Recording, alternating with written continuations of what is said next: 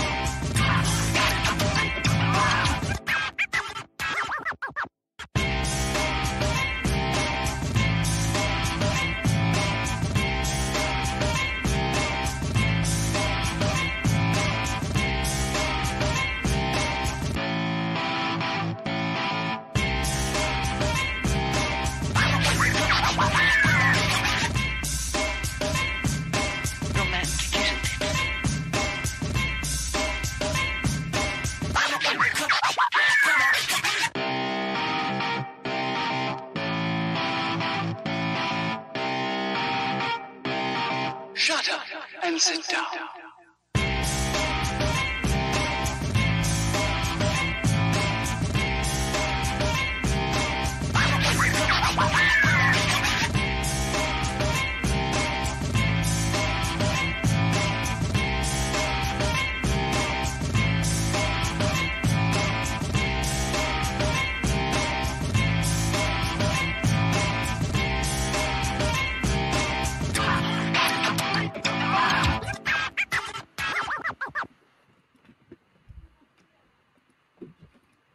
Hello and welcome to another episode of Build, Paint, Play. I'm Dave. And I'm Jake, and we're joined today by Sean. Woo! Hooray, that's me. Awesome. Welcome Sean Sutter from Metal King Studio, aka Relicblade, aka the ultimate renaissance man of tabletop wargaming. Yeah. Yes? Yeah, that's me. Fantastic.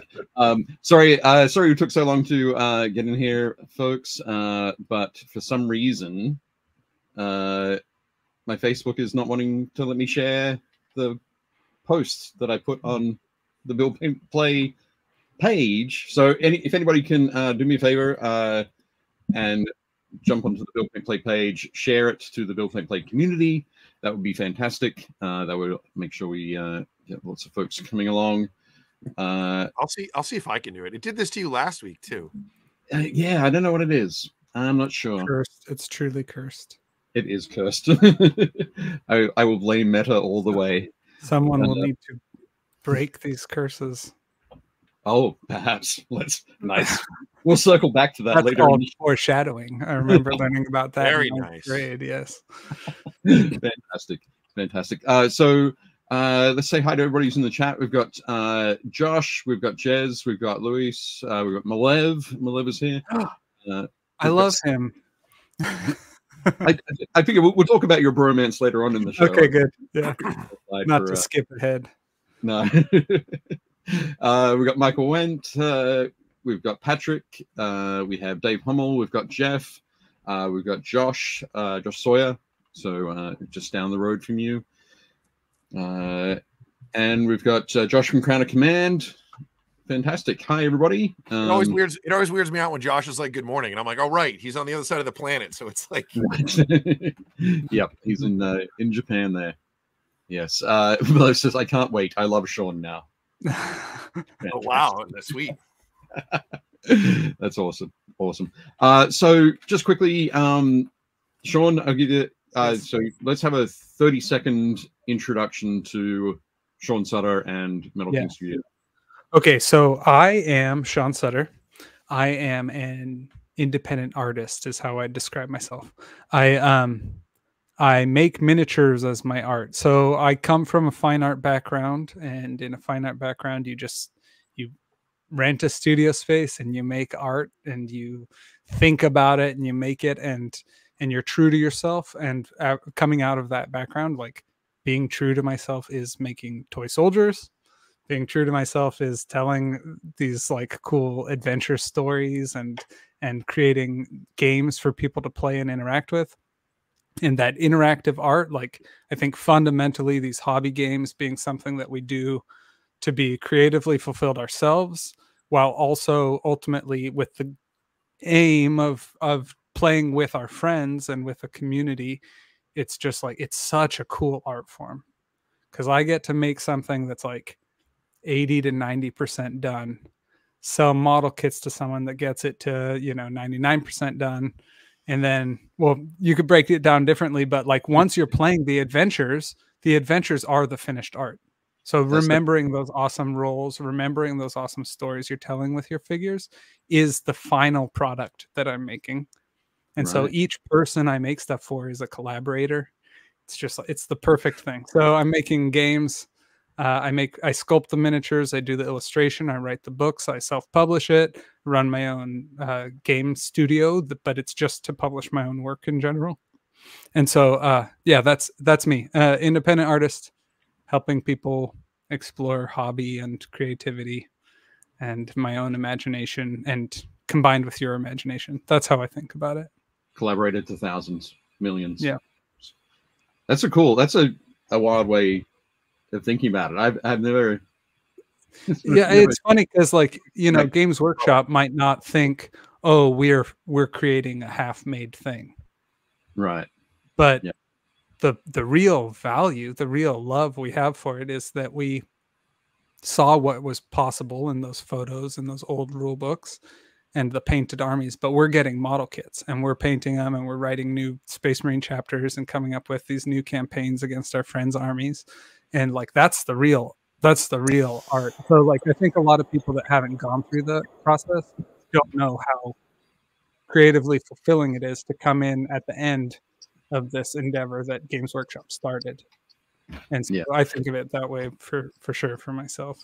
So that I'm your game master and I'm giving you the tools to be an artist and to be a world creator. And your table is a totally real version of Relicblade in the multiverse, Yeah. So, Sean, that is genuinely one of the like most heartfelt and like really interesting ways to describe how one person's art, like yours specifically, but anyone who works in our industry, like anyone's art or whatever kind of interacts with like the group mind of all of the hobbies that we all love. Yeah, like that's really, really cool. I like the way that I like your take on that. That's awesome. Yeah. So to the folks in the chat, yeah, Scott especially. Yes, that's crazy. You learn to do the exact same principles when learning how to be a butcher, except for the studio, and most assuredly not being true to yourself. F that. He's like, otherwise it's exactly the same other than the fundamentals. Yeah. Yeah. Other than being nothing like it, it's exactly the same. Oh yeah, I get it. I mean, it's a man's search for meaning, right? You gotta think about it. You gotta find it where you can. Nice. Where must we go? We who wander the wasteland. Yeah. One thing I've got to say before the show, Sean, is on the right-hand side of the StreamYard screen, there should be a my right or your right? It'll be your right. You're right. Okay, over that way. Yeah, on the screen there'll be a there should be a button for comments, so you can see the chat. Oh, cool! Oh, cool! Oh, hi everybody. Yep. Great. So at any point, feel free to pop in a message there, or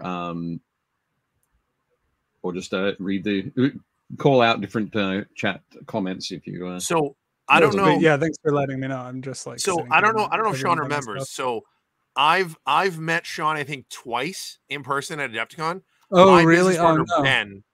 My business partner Ben Fail is obsessed with Relicblade. So the last two Adepticons, yeah, no, I recognize that. Sent me over to get stuff from you, and you're always like, "Oh yeah, I know Ben. He emails me all the time." Yeah, certain names will like work, but yeah, I try. I'm bad with names. Yeah, that's great. Cool. Just quickly, we'll jump in. We're going to do our little bit of housekeeping. I think that's what kids call it. But I did it. I'm in the chat now. Nice. I'm Excellent. like, There we go. Pac-Man. Metal King Studio has arrived. That's awesome. So I'm just going to click to here and present. So sharing screen. I have to do all the fun window bits. There we go. This is the first presentation we're going to show. I thought I'd pull up this image for showing off our sponsor this week, the Army Painter, our season sponsor. Thank you very much, Army Painter. And they're doing work with Catalyst, create a BattleTech paint set, this is the Mercenaries paint set. So yep. Jake, I thought you would like this one. This is amazing. Like, this is great. This is a Reese's Pieces moment for me. This is like chocolate and peanut butter. It's like two of my favorite things mashed together.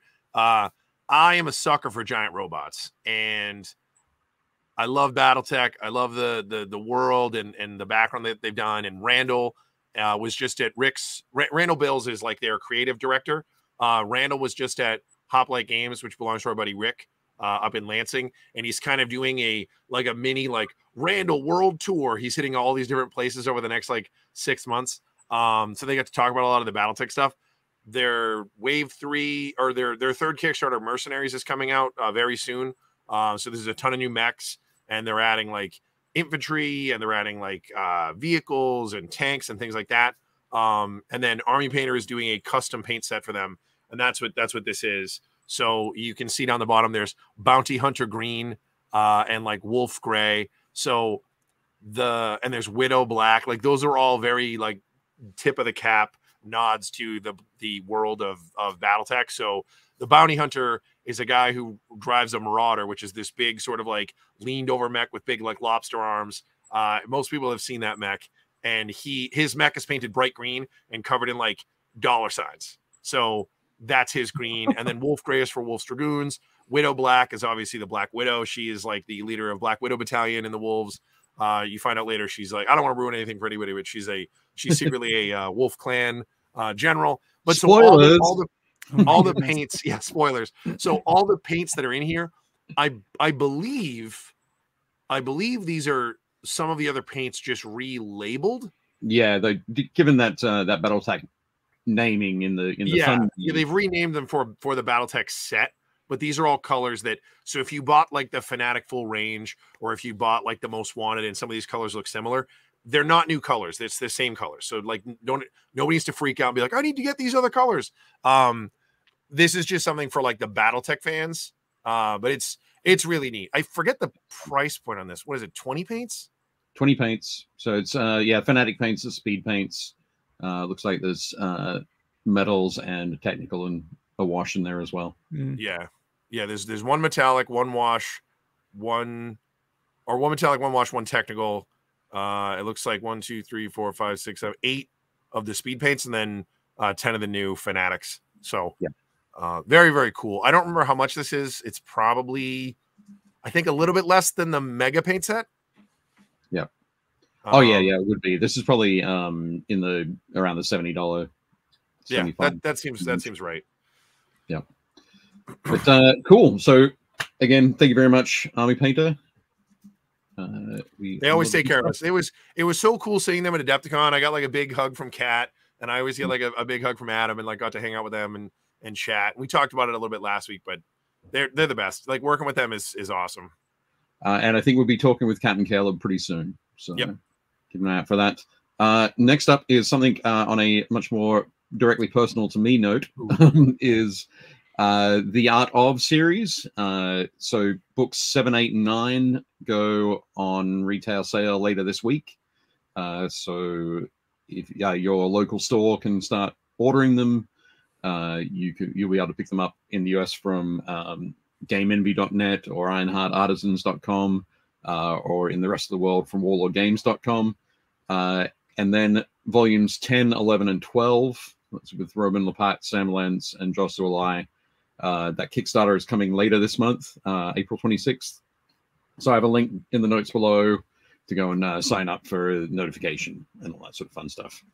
And surprise, surprise, I will be talking about this for the next few weeks, just so you know. just so you are prepared. Cool. There we go. Thanks very much for let's talk about those. The next thing we usually do on the show is we talk about hobby. So, and things that we've been up to. Sean, coming back from Adepticon, all pumped up.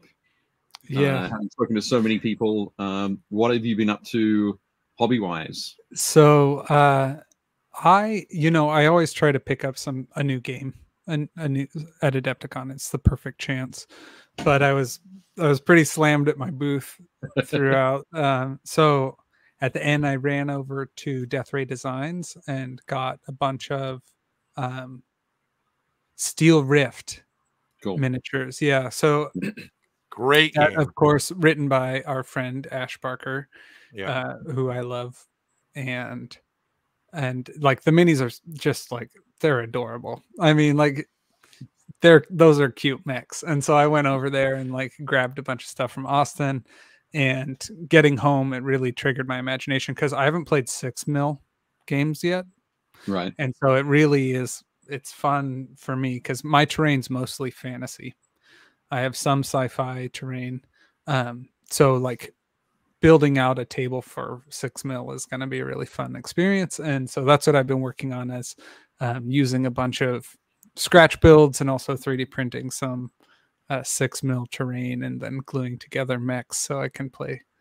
Like that's been my hobby stuff. And I've been so busy that mostly it's just been dreaming about it. But there's like that sweet, it's like the honeymoon phase of a new hobby project where you're like, wow, what's possible? Like, how will I paint it's the oh man, I'm gonna do so much stuff. I mean, it's a big part of the follow through for me. I'm sure, I know Dave paints big armies. Like I think about recipes, I'm thinking about colors, thinking about like how the style of basing and like all of that stuff. So I'm in that like kind of honeymoon phase with 6mm mechs right now.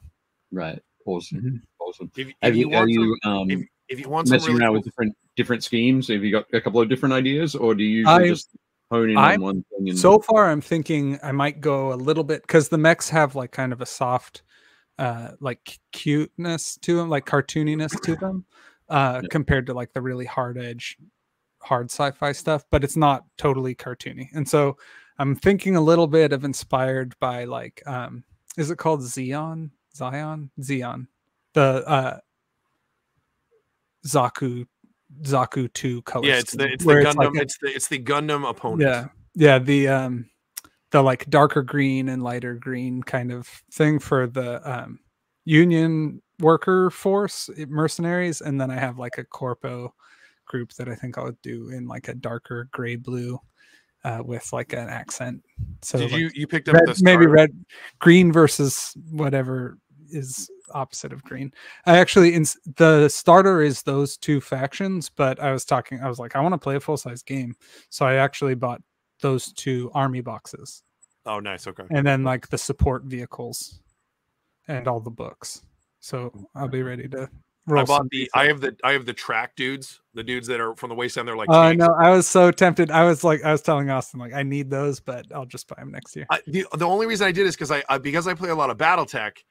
All of their mechs have legs, and I was like, and they're cool, but I was like, I wanted something that is very distinctly not my BattleTech mechs. Yeah. So, although now I think I might go back and buy the spider dudes. The corporate guys have the like spider legs, and that really vibes with the like Armored Core aesthetic. I don't know if you guys. I played a ton of Armored Core 1 and 2. Yeah. And like the way they like skim across the ground and jump and stuff. I'm very interested. It'll be a really fun project, because I normally do fantasy, painting leather pouches of infinite varieties, and so now I'll paint some mechs. If you want some cool terrain, so Gale Force 9 has a bunch of stuff called Hex Tech, it's technically for BattleTech, but like you can just not use the hex pieces, and then it's for anything, but because it's that 6mm to 10mm size. Yeah. But there's a ton of it you can download, and you can 3D print it from the guys that I think it's War Scenery. So War Scenery designed all the Hex Tech stuff that Catalyst I'll have to check Gale Force 9 has. Yeah. So I've been printing the Lazy Forger, who makes full spectrum dominance. Yeah, Giacomo. I think that's how you pronounce the name. I guess I've only read it. I haven't talked to him, but his kits. It's funny though because his sculpts are so detailed and so delicate that they almost don't fit with the like cartoony Steel Rift figures. But I can't get over it. I really like his work. So that's another shout out to the Lazy Forger. You guys he's on My Mini Factory. You can look that up. But yeah, cool 6 mil stuff. Cool, excellent. Just quickly jumping back into the chat. I noticed that you had a couple of questions like, will you be at Nova? Oh yeah, I don't have plans. I mean, I'm spread so thin. I pretty much just do Adepticon. Sure. I was talking to my buds with Blacksite Studios, Connor and Ben, and they're gonna try doing more shows in 2025. And so I might just like parasitically join them. You know, I made a mistake in the chat. Jeff has corrected me. Thunderhead Studios did all of the epic stuff. Cool. I'm gonna type that in now. So because I'm literally like this week I'll continue 3D printing 6 mil train. Cool. Awesome. Scott also said Dave doesn't have the daydream phase of painting a project. While Jake was describing the Army Painter box set for BattleTech, Dave fully painted and based 2 BattleTech Lancers. And I also used the Vallejo diorama effects for the basing. No, is that not the way to do it? It's fine. Whatever works. Excellent. Cool. So starting a new game. Going with Steel Rift, which is going to be it's going to be very cool to see sort of how you paint those up. But Jake, what about yourself? So I didn't get to work on my army. My armies just got back from Adepticon. Like they were apparently touring the Northeast. They just got back Saturday. I think they got dropped off at the store. So I didn't get a chance to work on anything. However, so I was telling Dave this earlier. So my wife rolled her ankle like super bad on Friday coming home from work. She was walking across the street, hit some like uneven pavement, and like rolled her ankle to the outside so bad that her ankle like hit the ground, like rolled her foot so bad that her ankle bone like hit the ground, and was in like super pain. One of her coworkers was nice enough to drive her all the way back to the house, or drive her back to the train station and get her car. And then I was like running around the house helping her out, and I almost was going to be late for the show because I was getting her set up upstairs. We just got her like one of those like foot bath things, so she's like soaking her feet in that, and spoiling herself a little bit. But it's been a rough couple of days over the weekend, so I didn't get any painting done this weekend. But I did pick up. I was very excited about this box. It is pretty gross. There's some really cool stuff. And when we were at Adepticon, I also picked up this guy. All right. Yep. Like the limited issue guy. So I'm going to use him as just like another like champion or something. The codex is gorgeous. It comes with the limited codex. So it's all like blue and like foil. In fact, I think I got that around here somewhere. The rules are really cool. The Kroot themselves got a pretty hefty facelift. And people were really bummed. Yeah, this is the limited edition codex. Right. So it's like a blue foil treatment that it's got all over it. Yeah. But look through that, checked it out. I was gonna do all Kroot, and then I was like, that's gonna be a horde army. I'm not doing that. Like it's like a gazillion Kroot if you just do Kroot. They are so cheap, it's insane. So what I think I'm gonna do is I'm gonna do about probably 1,200 points of Kroot, and then I'm gonna do like 800 points of Tau. But the Tau stuff eats up a ton of points. So I'm going to basically run like 3 hammerheads, because the big thing that the Kroot don't have is they don't have anything to deal with anything big. So like vehicles, dreadnoughts, titans, flyers, like they're just not, they're good at killing like basic troops, and that's about it. So I was like, I need some punch, and the hammerheads are great. So I'm going to do a squadron of hammerheads. I'm going to do either some crisis suits with Farsight, just because I think Farsight is like the coolest Tau model. Like he's a samurai Tau with a giant sword. I was like, that's rad. And then the rest is just like, I think I'm doing like 50 or 60 Kroot, and I'm gonna try to get 6 of the Rampagers, the Krutox Rider things, and a pair or three of the crew talks. They're really fun. Their rules are really cool. They buffed them a lot. The big one is the 3 characters they have. Their army rule by default is basically the whole army gets 6-up invul in close combat and a 5-up invul to shooting. Okay. Which is just like they need it. Otherwise, they would just die in droves.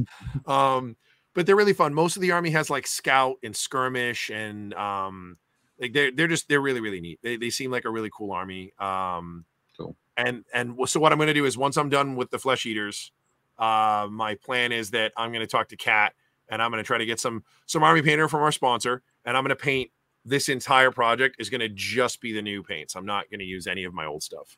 Fun. But that'll be fun. Oh, and I finished what is it, book 6? I finished this, so book 6 of the Siege of Terra, and I'm almost done with book 7, Echoes of Eternity, and then all I have left is the 3 End in the Death books. So right. Fantastic, you're almost there. You'll find out what happens. Yeah, don't tell us though. Yeah, no, I won't. I don't want to ruin for anybody. It turns out Vader is Luke's dad. No way. That's right. Yeah, that's crazy. Up. I remember when that came up as a discussion at school back in the day. Can you please tell us in detail? Do you remember where you were when you found out that Darth Vader was Luke's Well, I dad? remember the discussion. Somebody said it, and like everyone else is like, "No way, no, that's not going to happen." And of course, it did. But that's the extent of the discussion. I've been working on some terrain for Marvel Crisis Protocol. So doing a commission for the AMG folks. So doing the windows to the wonderful their terrain is really cool. Yeah. I think it's done really well. It's not crazy expensive, but it's a little more expensive.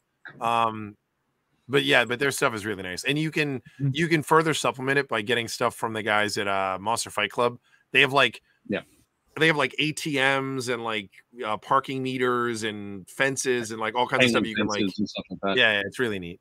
I remember when they announced it, MCP feeling like, oh man, like it'd be fun, but there's no way I'll have terrain that's appropriate. And they've done such a good job, because like I really think it's so fundamental to just people being able to adopt the game, and their kits have been great.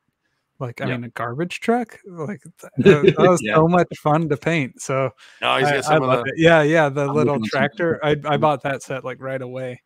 So like that literally looks like a Tonka toy I had when I was a kid. Mm-hmm. Yeah, the scale's big. I remember when I built it, I was like, really? Are those like cat lifters like really that big? And then driving by a construction site, we're like, oh, it's exactly right. They are actually that size. Yeah, pretty big. Yeah, very cool. And I've got the this one. I have that kit unbuilt. I'm looking forward to it. So the guys at our store who built our terrain, like we have a pretty dedicated group that plays the Marvel Crisis Protocol, and so they have like 2 tables worth of terrain. They have everything. And like multiple kits in some cases. I think theoretically they could probably do 3 tables, but I guess you want it pretty dense with terrain when you play. So they made Alpha Omega Hobby, like they made the Alpha Omega. It's our storefront, so like that's the hobby shop. And it's like somebody 3D printed our logo and like put it up and painted it. It's pretty funny. Nice, that's cool. That's good when you can connect things like that for sure. One of the things I still always chuckle about it I've never actually played Marvel Crisis Protocol. I painted a bunch of stuff. It's easy and fun to play, so go for it. But I love the that each model has a number underneath it. So this is they're really like carefully, thoughtfully designed kits. Yeah, I love it. And 5. And I think it's like giant 5 on the bottom. It's only like the Hulkbuster suit, or maybe Hulk that can pick up a building and throw it. Yeah, I think it's both Hulks, the Hulkbuster armor. That might be it. I think they're the ones that can pick up something like that. And the fun part, because this is sort of open at the bottom, there's a 4 don't know if you can see it in there. Yeah. On the roof. So they've thought about where to put that as well. So it's kind of crazy. But anyway, that's what I've been up to, painting some of that and having a lot of fun. I played a game of Song of Ice and Fire last week as well. Oh, cool. Who do you run? Fun. Who do you run? I'm running Starks, but it's House Mormont, Umber, and Karstark. I don't actually have any. The only Stark I have in the list is what's her name? Caitlin Stark as one of my NCUs. Nice. But yeah, they have a good damage output. They can take a lot of damage as well. So they're not super fast, but they do pretty well. I'm happy with them. Excellent. Jess says, are you going to poster and graffiti it, Dave? It's a commission, so we'll see how much time I have left at the end. It's possible. I'd like to do some graffiti. It's always fun to do that. Josh says zero scale railroad scenery works well for MCP. Okay. Or O scale. Sorry, O scale. O scale. Yeah. Cool. Awesome. Very cool. Okay. So next up, I thought we're going to jump into the meat and potatoes of the show and talk with Sean about all things Metal King Studio. Yeah. So I'm going to go back to sharing this image. So I thought I'd grab this image. But as you told us just before the show, things are changing, right? Yeah. Working on it. Oh, look at that cat. Yeah. Yeah, I do. I mean, I work from home like a lot of people these days. But yeah, I do run my business. You can see all my inventory in there on the right. Faction sets and single character expansions and all that. And so I do all of the shipping, I do all of the logistics, inventory, all that stuff for my business, as well as all of the design work, of course. So fantastic. So how did Metal King Studio get started? Was it did you have you talking about before that desire to create and be true to yourself, so create miniatures? Yeah. Was it I'm going to create a line of miniatures, or was it I have this idea for a game with some miniatures? Or yeah. All right. So because I was working full time as like doing my art studio, but working in fine art. So doing fine art painting and showing in galleries on a regular basis. I was doing freelance design for like web design and stuff and UI interface. And I was doing work also as a illustrator, doing like T-shirts and posters for events in Sacramento, and also working on doing comic books, so illustrating comic books. So between all those things, it became very clear that like that career path is one where you hustle super hard and you get paid as little as someone can get away with. And then you just get the one paycheck, and then you have to try and like find out where your next $70 comes from. Right. So from that, I knew I really liked the idea of making my own miniatures game, of course. Like, I think we all like that idea.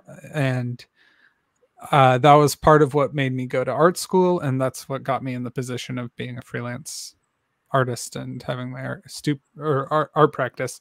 So in 2015, I decided to, instead of taking on work, I would start working for myself.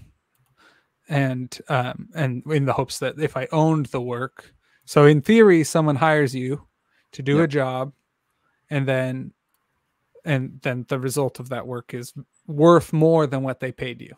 Otherwise, they can't afford to hire you. So So if you're being hired to do art, theoretically they can sell that art for more than they're going to pay you.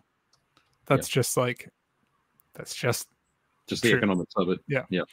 And so if I could do the art for myself and then be the one that sold it, maybe it'd be worth a little bit more. It was sort of the idea I had. And so I learned to sculpt miniatures. I learned more about it. I wrote the rules because I felt like just selling like D&D proxies or whatever didn't give enough incentive. So I like started really thinking about what I want out of a game, like what if I were going to play a miniatures game, what I want it to be like. And I thankfully, like, I had all those, like, a really strong sense of like what I wanted out of a game. And so that was the first game I wrote, is called Relicblade, and it's highly tactical. You have a lot of control over your character, so it feels more like closer to a D&D party or a role-playing game where each character is a more significant presence on the board than in a traditional war game where you just have troops with a couple of stats. I wanted it to play really smooth, so I came up with a game system that gives you a lot of options in how you invest your action points, which in this game are action dice, where each character has a certain number of dice, and you roll them to see how good the quality of their effort, you know. So they've got a certain amount of effort and you expend it over time. And so that abstraction led to like a really cool mechanic that has very fun tactical play. You have a lot of control, but your turn isn't very long, with alternating activations. You know, alternating activations are like very typical now, but in 2015 they weren't as common. Right. But so now everyone is, I think most people are sold on that. That's a fun way to play games. But at the time, you know, you still were sitting for 2 hours while your opponent did your turn or their turn, and then it'd be your turn. And they'd like walk away while you move your troops. So anyways, that's what got me started, right? Is I was an independent artist and I wanted to make art that I cared about. And I looked at myself, and I looked at my studio and the things I like. And sure, I had a bookshelf of comic books, which is what I was doing professionally at the time. But then I had several display cases of miniatures. And so I realized, like, proportionally, I like miniatures more than the other stuff. I like it more than landscape paintings, and more than poetry, and more than comics, and I like it more than selling art prints. So I just went for it. And I think people could see the passion in my work, and so I was able to build a group of people that like what I do, and that's been more than enough. You know, I feel very happy and blessed by that community that likes my game and my work, because you know, because I do all the illustration and design and everything myself, my overhead's relatively low. So a small community that loves my work is like a wonderful place for me, because I don't have 10 people responsible where I have to pay 10 people. Just have to pay me. Yeah. So when we were talking at Adepticon, you were saying, we were talking about like I asked the question, I think, are you in any retail stores? And you said, well, you have a set of terms, and if somebody says, I'd love to stock this in my store, you say, well, here are the terms. If you're okay with, sometimes restocks might be a little bit slow, or it's something I'm working on. You know, I think because Relicblade is definitely at like a precipice where there's more demand than I can meet just myself, just for sorting miniatures, because each miniature comes and you got to choose each of its pieces and put it in a bag with a base, and then put it with its cards, and then package it and be ready to ship orders. And if I work all day, I can ship like 50 orders. Right. And if I was getting 50 orders a day, wouldn't be that crazy comparing me to like another game, a whole game company. You know, so like the capacity before it's more than I can do on my own is I'm basically there. So I'm working on figuring out like how I can hire someone to come in and do that work so I can focus on creative stuff. So I'm definitely at like a growing point, but it's, you know, I got into it to be an artist and now I'm a businessman, I guess. Sean, if you want afterwards, we should talk afterwards. I had a very similar conversation with some friends of ours who people you know as well. So that might be something you guys could do. So we can talk about that later though. But that's awesome. That's really cool. Cause I remember the first time I heard about your game was when Ben came into the shop and was like, hey, I just got a bunch of this Relicblade stuff. And I was like, what are you talking about? And he was like, oh, it's going to show me a bunch of stuff. And he was like really excited about it. And Ben is really passionate about, he has a small list of things that he really, really likes. And Relicblade has like made it onto that list. That's awesome. Well, like I told you, every year I saw you at Adepticon, it was Ben was like, hey, can you get me this guy? And I'm like, yep, okay. And he's like, I know he's like, I asked him on Facebook and he said he's near the Blackside Studios guys. And I was like, okay, I'll find him. But yeah, he was like, oh, you know, he does everything himself and he like runs his business out of his garage and he makes everything and he produces everything and he ships everything. And I was like, that's really cool. Earlier in the chat, somebody had said something about they're really excited about the amount of small. Hang on, where is it? Yeah, scroll back up. No, it's Josh. He said, I saw that there were so many here and gone projects in the 90s they couldn't get any traction. I think that the internet has connected people with the products that are right for them. And he's 100% right. I remember in the 90s, like the late 90s, early 2000s, there were so many little, you know, companies that were like, hey, I have this really cool idea. And it was a cool idea, but like not enough people knew about it. And I mean, what are you going to do? Because like you'd literally have to like dial a phone, like look through a phone book and dial every comic shop in the country and be like, do you want an unknown thing, you know, or like mail to that? It's just crazy.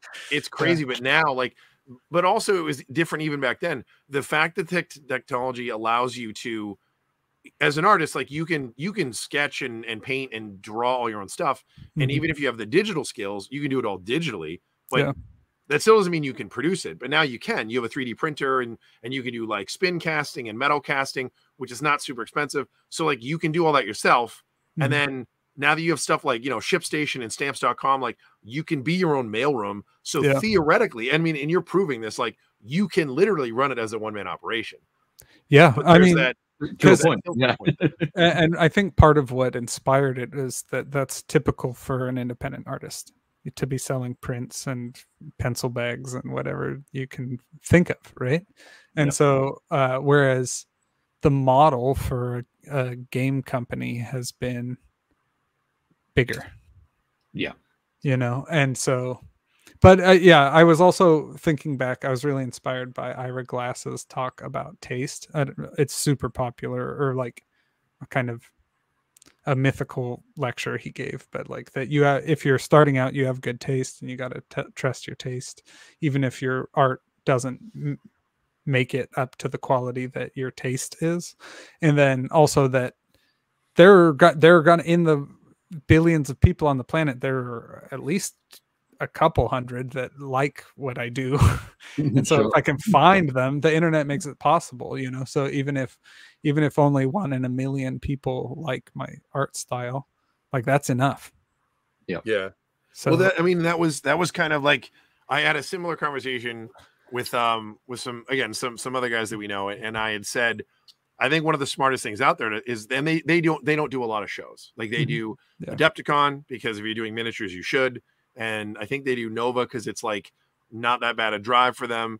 And I was like, you guys should do Gen Con. And he was like, well, Gen Con's really hard because A, it's far and it's expensive. And I was like, right, but like, but if you got 5 or 6 people together, and it was like, you know, for example, you got like you and Malev and the guys at Black Site and the guys who do Blackout and like the guys from like you got Ash and the guys from Death Ray, and you guys did like 1 20x20 booth. You guys could literally all have a slice where you're showing off like cool individual mini war games, and like none of your games are similar. Like the only thing that's similar about your games is that there's miniatures. Like that. Yeah, that's it. So when I'm at Adepticon, I tell people all the time, like, even if you got half a percentage of the people who attend, that's a huge increase for a company. Like, yeah, it's just like part of it is like the opportunity cost for me, because anytime I'm doing one thing, I'm not doing 10 other things. So like, you know, that's a big challenge. Like last year I didn't do a con I normally would do in San Francisco, but because I was able to do that, I could update my website that was like 8 years out of date. Right. So, you know, just like everything's such a scramble for me. But yeah, no, it's true. Like Gen Con would be awesome. But yeah, so at a certain point, like I can do more sales by just packing more miniatures into blisters because there's demand that I can't even meet. So. Speaking of crazy demand at so Adepticon this year, you took you say, I think you were telling me it was like twice as much as you took last year. Yeah, and I sold out by Friday at noon. So it wasn't the first day, it was the first 1.5 days. Yeah, it's crazy. I'm trying, but man, my again, like talking about splitting space, like my 6-foot booth at Adepticon isn't big enough to meet the demand. So kind of struggling. But I think I told you what Malev said at the show. He said, "Man, it's going crazy. Look over there. Look at Sean's Sean's booth. There's more people than booth." Yeah, there really were. It's always awesome, and we talk about this before, and like I know there's a bunch of guys in the chat, like Pat and Malev and Josh, like who are all at Adepticon. And one of the things I always try to stress to friends of mine who are not sure if they want to do that show, if they're vendors in particular, is I was like, it's a buying show. And they're like, what do you mean? I was like, out of all the shows I do, that is a buying show. Like people go there and they budget knowing like, well, I got Adepticon in a couple months, so I'm not going to buy this new thing because I want to see what's going to be at Adepticon. And then people spend money in that vendor hall, which is great because like Hank and his team keep the costs of the vendor hall really reasonable, I think. And then you always do, like, you're always going to do well at that show as long as you're doing. They're extremely generous, and that's why it's going to continue being a show where you can find cool stuff. Because like if for the shows that like want to charge a ton for the booth space and want to charge extra for, you know, having any kind of hookup or a light or, you know, any kind of situation, I hate when you get nickeled and dimed, and then on top of that, getting inventory there, all that stuff, it can get super expensive for the vendor. And you think, okay, well, I'm setting up a store, it's a business expense. But then when the customer has paid $1,000 to just look at a store, like everyone's wallets are empty just to be at the show. So I've done other shows where people have spent all their money just to come and look.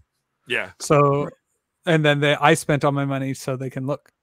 And whereas Adepticon, they're like really generous to the attendees and generous to the vendors. And that makes it possible for really cool, unique stuff to show up instead of just exclusively the big companies, you know, because the people who are already at your local game store, those companies can afford to be at a big show and have a whole team of people to coordinate those events. So whereas a little guy like me, where I'm like trying to figure out to scratch together enough money to ship inventory to Chicago, and like my first Adepticon, I shipped it to a friend who was driving a minivan, and so his minivan was full of Relicblade stuff. Nice. You know, like, so Adepticon makes it possible for people like that to actually just show up and be vending the like really cool, weird stuff. So I mean, it's by design and it's by intention. It's like the Adepticon coordinators care about the community, and and that's what makes it so rad. And it also makes it really easy for all of us to like the show, and you know what I mean, like it's not like Hank and Matthias and Tim are paying, and Shelly are like paying Dave and I to talk about Adepticon. Like they earned it. They earned more than our trust. I mean, it is my favorite show. Like I end up doing, I think at my peak, I think I did 17 shows in 1 year, which I'm never doing that again. But I did 17 shows in 1 year, and I've done different shows, different years to kind of like do as many as I can. But like this year, I think I'm doing 7, I think, or 8. No, 10. I'm doing 10 shows this year. That's a lot. But I was going to do 15. I shaved 5 of them off because Ben, my business partner's wife, Ben, his wife is very pregnant. So he's like, yeah, these ones here, I was like, no, I just won't do those ones. That's fine. I don't need to do those. But I was talking to someone. My wife was like, you do a lot of shows. Like, you know, what if things get so crazy at the shop and things get really crazy where like you couldn't do all these shows? I was like, then I would just do Adepticon. Like I would give up every other show as long as I could do Adepticon. Yeah. So, and I yeah, that's exactly right. I have to focus on developing new releases and all that stuff. So Adepticon's what I plan on doing. If I might do more shows in the future, but yeah. And I'm getting more help as I get more help sorting inventory and stuff. It'll be way easier. So looking forward to it. I think a lot of folks in the chat have been suggesting things like Jez says, curse this talent and popularity. Yeah, I know. But as you said yourself, you're on the cusp there. And it's super tough. I know for myself, I've had a lot of people say, hey Dave, when are you going to have a booth at Adepticon or a booth at Nova or a booth at wherever with my books? And it's like, well, I'm going to take this other route, which is work with somebody else who has a booth, and I can put the books in the side of, thankfully, working with Kit and Derek at Game Envy, and then I can also line up book signings with them, which brings people to their booth, which they're happy about, and everybody wins. So I think that's another thing that, as you said before, like right at the start when you were talking about your art being collaborative with everybody, with each person who interacts with it. It's something else that the internet has allowed us to do, is be collaborative or think collaboratively first, rather than I have to. It's just me. I'm the only one. Because the truth is our industry is really small, and like we can also rely on each other a little bit, you know, because we're friends.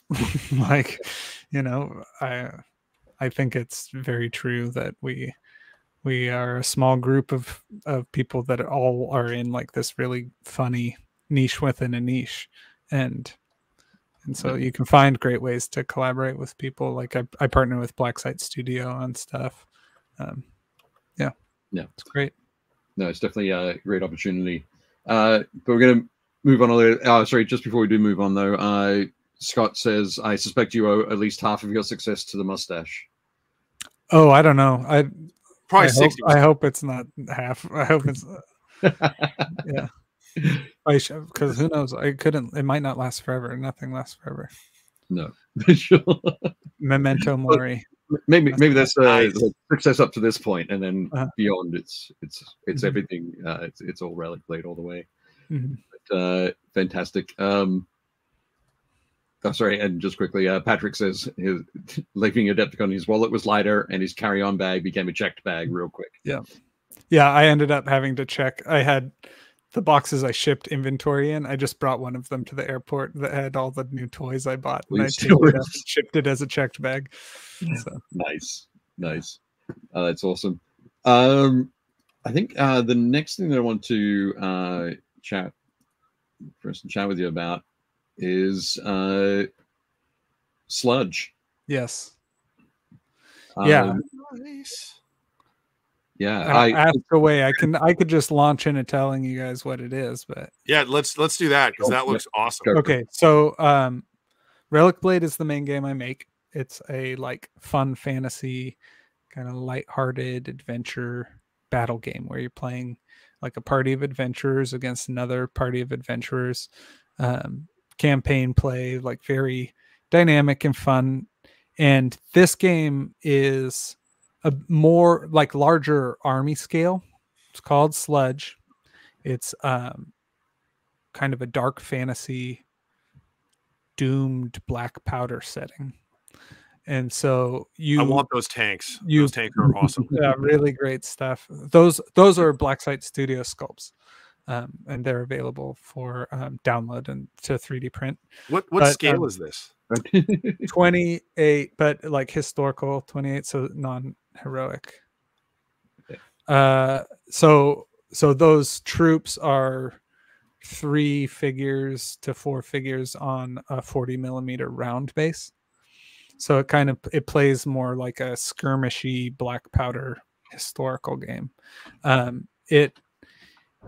wrote that game during the pandemic, and it's a lot darker. It's a dark fantasy reflection on war and violence and scarcity and things like that. And it's a kit bashing game. So I have 2 armies that I've totally sculpted and are available to download and 3D print. I have resin casts of one of the armies available on my website, and I have conversion bits for use with like Perry miniature scale plastic kits. So those are like the avenues to like build armies for this game. But yeah, it has the same like alternating activation, highly tactical gameplay that you would expect from a Sean Sutter game, where each activation you don't spend a ton of time on your turn, and the game state changes significantly. So you end up playing more of like boots on the ground tactical look at things rather than a higher level strategy where you like, I wanted to on like a game design level place you in the mindset of an officer. So Relicblade, you're like the hero himself in a way, and as the hero you're swinging swords and quickly reacting and blocking strikes and having fun that way. This game is more like you're an officer. You're trying to keep your troops organized and in fighting shape. There's a little bit of command and control, but you aren't a general or like high command. So you're not the one in charge of where you're fighting and why. You're the one trying to react to the combat situation. You are a sad battalion lieutenant colonel who's precisely, yeah. So, and that's part of the dark setting is letting people be in that position and think about how, like, I mean, soldiers have to soldier. Yeah. And so that's part of the setting. One of the core mechanics for the game is called gore. And it is the psychology mechanic where when you take damage, you place a gore token next to the guy who took a hit. And then if they removed from play or whatever, that's possible after they take a wound. But the gore remains in play. And so that stacks up and ends up being the target number for any morale tests that you have to take. So certain parts of the battlefield where a lot of guys have died will be just absolutely saturated with gore tokens, and it'll make it really, really difficult to keep your troops under control where the violence has happened. And so your command and control is like trying to succeed at command tests or nerve tests is what they're called, to keep the gore under control and remove it from the table. But it adds like another layer of your tactical play where you are planning which gore you're going to remove to try and make the psychological situation harder for your opponent and beneficial for your troops. And I like how this is somewhere between like a World War I skirmish game, Call of Cthulhu, and how historical. Like it's awesome. Like damn you, Sean. Now I have to get into this fucking game. Like fantasy, I mean, like I really regard it as a fantasy setting in a lot of ways. It doesn't reflect our world, but technologically it's somewhere in the, like, it's just pre-modern. So there aren't really mechanized things, although they're tanks. They run on magic, and so the setting is that people abused harvesting the magic roots, or really like the core wood of the world tree that the planet is made out of. And then when they took too much, the tree died, and so they're just like hanging in the roots and branches of this like decaying world. And they still love magic, and so the lords, even in a dying world, are still harvesting more and more and killing more and more people, and as part of it. If only it was more of a fantasy setting and not some kind of like gross Black Mirror. But That's sort of what we got. Yeah, so that's my game. My horror game is Sludge. And you know, I'm definitely interested in writing more stuff that explores stuff. But I always am thinking about how game mechanics put you in a certain position. Yeah. As like, am I the strategist making decisions at a high level, or am I like in the moment making decisions and having the game mechanics match that? So Sludge is definitely like an officer making the best of a bad situation. You got some great feedback. Scott says, Sean, before you consider shaving, think of Tom Selleck's career. Now think of it when he didn't have the mustache. Maybe pin a picture of Thomas Magnum to your bathroom mirror. I find that really helps me. Okay.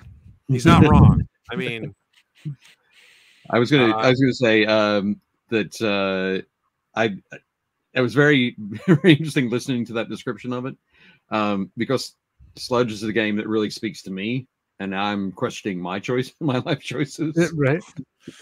But no, it's I do that dark and despairing kind of feeling, that setting. It's fun, and it, you know, like this photo that you have, I think, really captures that. It's quite cool. It's quite like a spectacle to see the way the armies are laid out.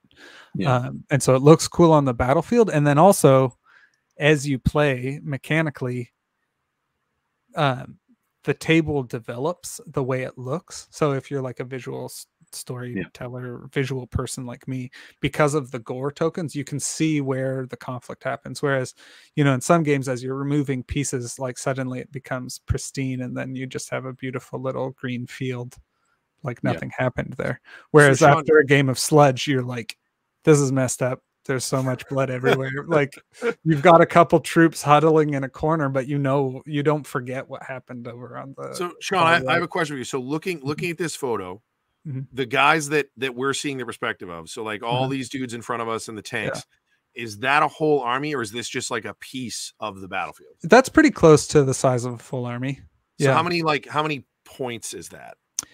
A standard game's around 300 points, so that's probably around a 300 point list. I could try and do the math, but that's, you said I think having 2 tanks is probably pushing close to 3. Like what you can see is probably pretty close to 300 points. Okay. So it's a war game, but it's not a mass battle war if you play skirmish games, it's a mass battle game. If you play mass battle games, it's a skirmish game. For sure. It's like Saga scale, maybe. Yeah, it's definitely more than skirmish. Like I tell people all the time, skirmish is usually 8 to 12 or 15 models. Anything more than that, you're not really playing skirmish anymore. So this is over, but not by much. Like this. No, and like if you're coming from like playing Black Powder, then this is more like a skirmish game. Okay. And then, you know, as far as, it's a really fun opportunity to do like armor paint or army painting, because it's such a grim setting. You can like kind of fudge the paint jobs and do lots of dry brushing. Yeah, this seems very Blanchitsu friendly. Like this is where you can really like do crazy bases and make your guys like kind of covered in gore and looking really like, I mean, it looks nice. It looks great when you paint Perry miniatures well. Because I wrote this game as part of Blaster, which was or is a game anthology, and at the time we were doing multiple versions, and so I wrote the core rules for this for over, you know, a 3-month period as a secondary project, and as part of that I like painted 4 armies and did photography for the book. So like it was a kind of a big hobby project to just like take on. So that was necessarily the like cool dry brush, you know, Blanchitsu sort of like quick grim dark setting painting worked out. It's super cool. Again, it looks great. Like I'm really mad because now I'm gonna have to get into this. So yeah, it's very fun. There are 2 books for it. There's the Sludge core rules, Sludge War, and then Sludge Nations has 4 factions, so like special troops that you can get by aligning with a certain style of army.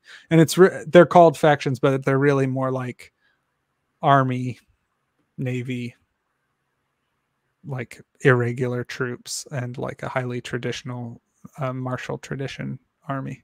So stylized troops. Nice. I love that. I love that for this to be able to create an army that has create an army that had a uniform. Mm-hmm. Oh yeah, and maybe they haven't been able to maintain that uniform. Mm-hmm. Everything it's in that state of like active decay. Yeah, So, yeah, being in the field for a long time. Yeah, I remember reading, because I did a lot of research when I was working on this, and part of it was actually because the setting is in these like hanging land masses that are hanging in like the branches of a decaying tree. It's a little bit like islands, of course, these battle plains. And so I read a bunch of books about the Pacific Theater in World War II, and the Marines that fought there. And yeah, part of that in the research was like talking about how people don't really know what color the Marine uniforms actually were, because they would get discolored immediately. So quickly, yeah. So like the conditions were so harsh that like there was no regularity to the Marine Corps uniform. No, I think that's a perfect look at it. And I also grabbed this image. Yes, yeah. So I did a bunch of sculpts and that are available as 3D printable models. They're mostly like one-part figures. I think there's a lot of room for modular figures out there, but I also personally I like it. Just that's such a cool thing about 3D printing, that you can just print a character and not assemble it. So a lot of my figures for Sledge are just like one-piece figures. You pop off the supports. Yeah. So that's a sorcerer and a bodyguard in heavy enchanted armor. So there's quite a few fantastical elements, but it's like black magic. It's like nasty sorcery. It's pretty. Right. It's not just like fun fireballs. It's like there's psychological warfare. There's no Glinda the Good Witch. No. Something Jez said. There's a great line there. The tide line of butchery, going back to that the gore token suggestion. And Josh Gifford said it's great to hear about Sludge. I haven't checked it out, and it's pretty sick. Yeah, so you can get the PDFs on my website, and on DriveThruRPG you can get a collected version printed together. And hopefully, my plan is to write a third part and then self-publish a nice like collected Sludge core book. Oh, awesome! But like it's my second game, but also I've got like other things. So managing I'm spread pretty thin, unfortunately. Yeah. Like someone else in the chat was talking about a game I worked on called Cretaceous Commandos. It's a commando game where you play as a dinosaur mutant, sort of like Ninja Turtles Saturday morning cartoon. And like I wrote the rules. I sculpted all the models, and like, bro, I don't have time to finish. I need to. There's so many fun ideas in me, but you just gotta do what you can. As things continue to grow, and as Metal King Studio grows, maybe I can hire someone to do the last steps. There'll be opportunities for that in the future. Yeah, no, that's cool. And Spec says we need a bigger house to store it all. Yeah. Fantastic. Excellent. Next up, I told you we'd come back to Malev. Mm-hmm. Mm-hmm. So you also do a podcast. Yes. Yeah. It's kind of like, I mean, it's pretty casual. Like it's mostly Malev and I, because we just like we will talk for a long time hanging out. And so it's a little bit like a newsletter where for people who don't like to read. Sure. And so yeah, that's what we do. Every once in a while we'll like pop in and talk about what we've been working on and make announcements about stuff. And that's actually like that's where I made the most comments about Cretaceous Commandos is in Relic Buds. Right. But now people know about the idea and they're like 2 years later, Sean, why haven't you released that? And it's like, well, I have to keep making Relicblade. I have to keep making Sludge. I'm trying. But yeah, fantastic. So I think So this is on your YouTube channel. I've put a link to Yeah. the YouTube channel in the notes below. Yeah, and it's through all Link- it's all through the usual podcast things too. So you can get it on Spotify and Apple and all that. It's good stuff. We haven't recorded an episode for a while, so Malev, if you're listening, we'll figure it out. Gotta get us both booked, you know, when we both have time to sit down. Yep. No, that's great. Definitely cool. Next up, one of the I saw this when I was going through Metal King Studio, and I loved it so hard. This is so the art v artist, the top posts of 2023 kind of thing. But yeah, you know, there's a sort of like an act of rebellion while also participating, because there's this weird thing where we live in this age of social media, which I'm sure is a big surprise to you guys.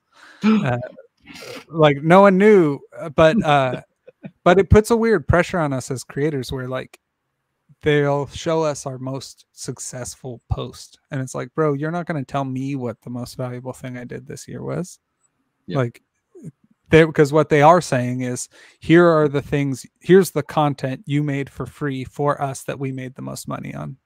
Right. You know, like that's so stupid. So I wanted to like reflect on my year, think about what happened. And it was kind of a tough year for me because I normally try to do a Kickstarter every year, but between fulfilling all of my duties, I didn't finish the Kickstarter and run it until this year.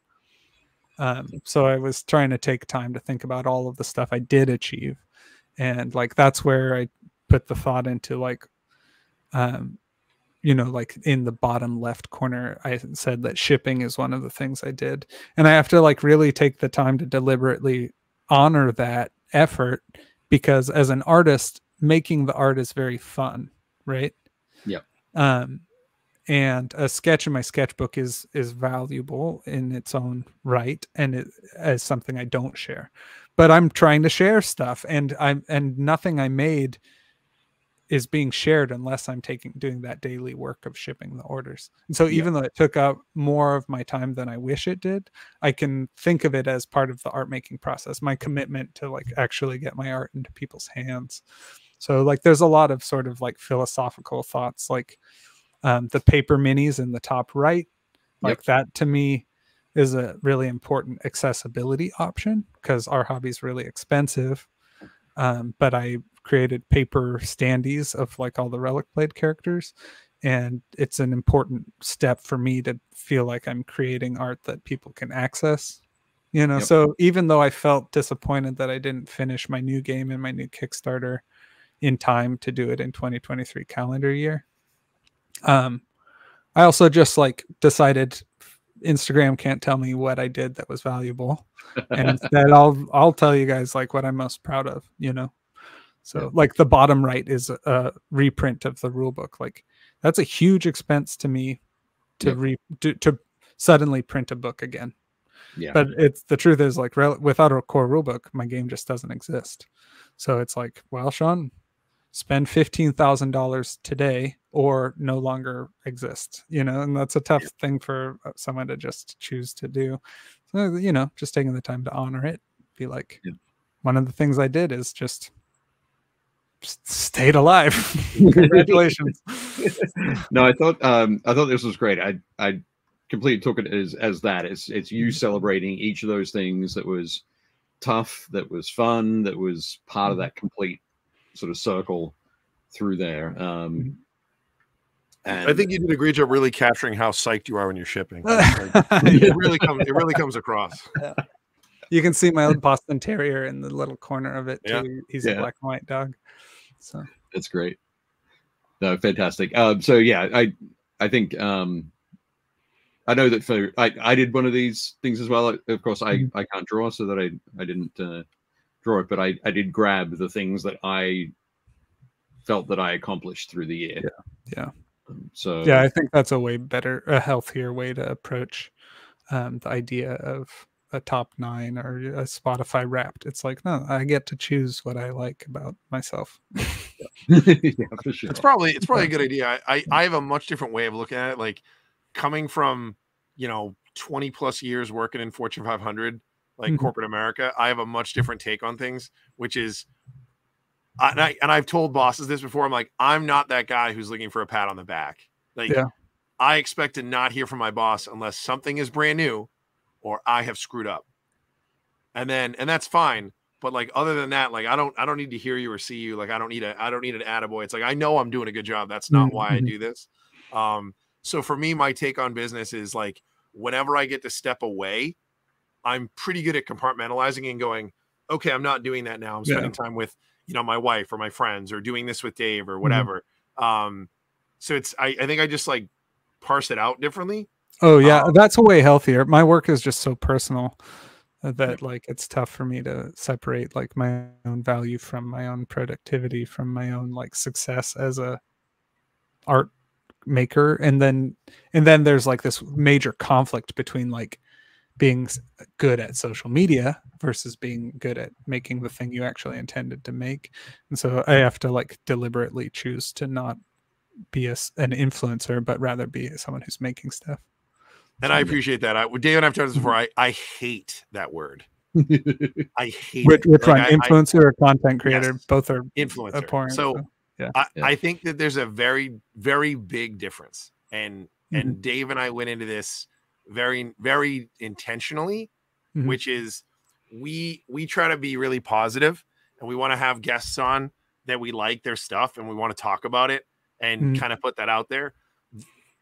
There are things that I don't like, and every once in a while I will go on like a bit of a rant or a tear, but I would much prefer to spend our time and our effort talking about stuff that we like. It just doesn't make any sense to talk about stuff that you don't like.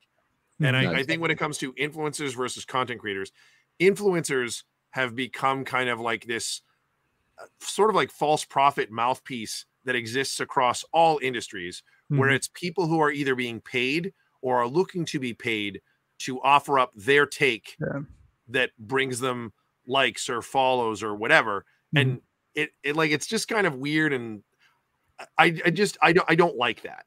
Whereas content creators are like, hey, I'm excited about whatever, so I'm going to talk about this thing, or or in your case, I'm going to make this thing, and you're providing something that you're putting out into the universe. I think that's a much more positive thing than being an influencer. An influencer is just somebody who wants to get clicks and likes, and it's like, oh, hey, look over there. Oh, hey, look over there. Whereas you're like, hey, here's this thing that I like. And whether it's yours or not yours, like, you're spending time being like, I'm going to draw attention to this thing because I like it. Yeah, I think it's funny how much like philosophy comes into everything we're doing, especially in the changing landscape of like what is work in the 21st century, like because it's very cool. I'm super grateful for what I do, and things could change. And the word influencer, the word content, like, it's all like from this weird perspective that is not really like people. Like, a friend of mine was doing some consulting work for a company, and they were talking about micro influencers. Like, that's called people. Yeah. These are people. One person who says one thing to one other person isn't a micro influencer.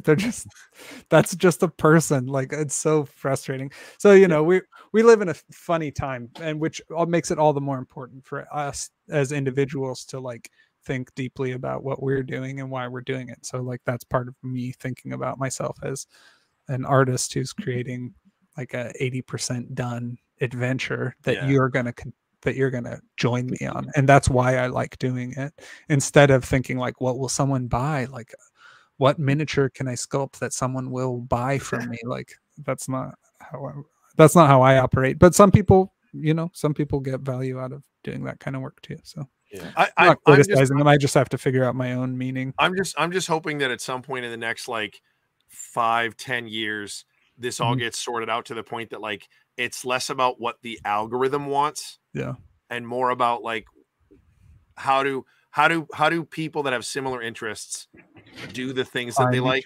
Yeah, because we were just celebrating how great it is that like with the internet we can find the stuff we really like, and so maybe AI will help me just see the guys that I really want to see their art.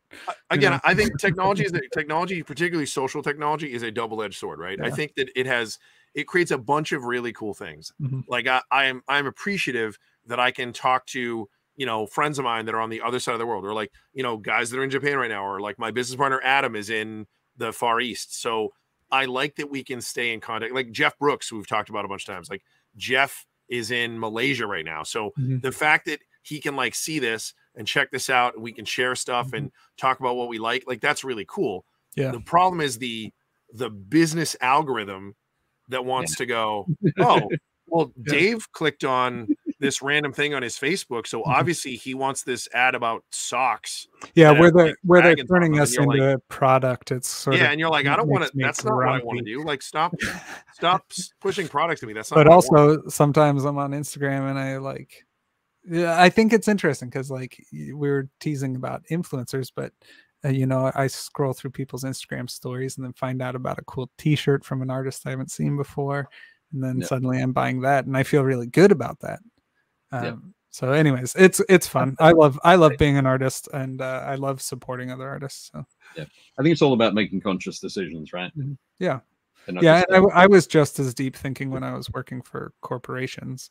Like I worked for United Airlines before I was doing an art full time. It was when I was in art school I was doing it, and like I had the same sort of approach where I was like, well, they hate me. My employer hates me and treats me bad, and I don't have enough money to eat. But like I'm helping people get to weddings and funerals and helping people get travel to things that will be good. And so I always like made my mindset feel like I was doing something more noble than I really was. So it's the same now. That's how I get by. Excellent. I threw this picture in here because I love that even your boxes full of minis in boxes or in packets. I realized that I can understand pictures faster than read words. That's this is genius. Like this is absolutely genius. Yeah. So and there's like silly things like unsorted models. They don't have all their gear on. So like. Like I don't know if you can see, there's like an unsorted guy all the way to the right, and he's not holding his weapons, and then a guy all the way to the left, he's not holding his weapons, and all the way to the right, he has his sword and shield in his hands. It's the difference is that those models are already sorted. So good. Oh, that's fantastic. I'm a goofy guy. I loved it. Absolutely love it. But very cool.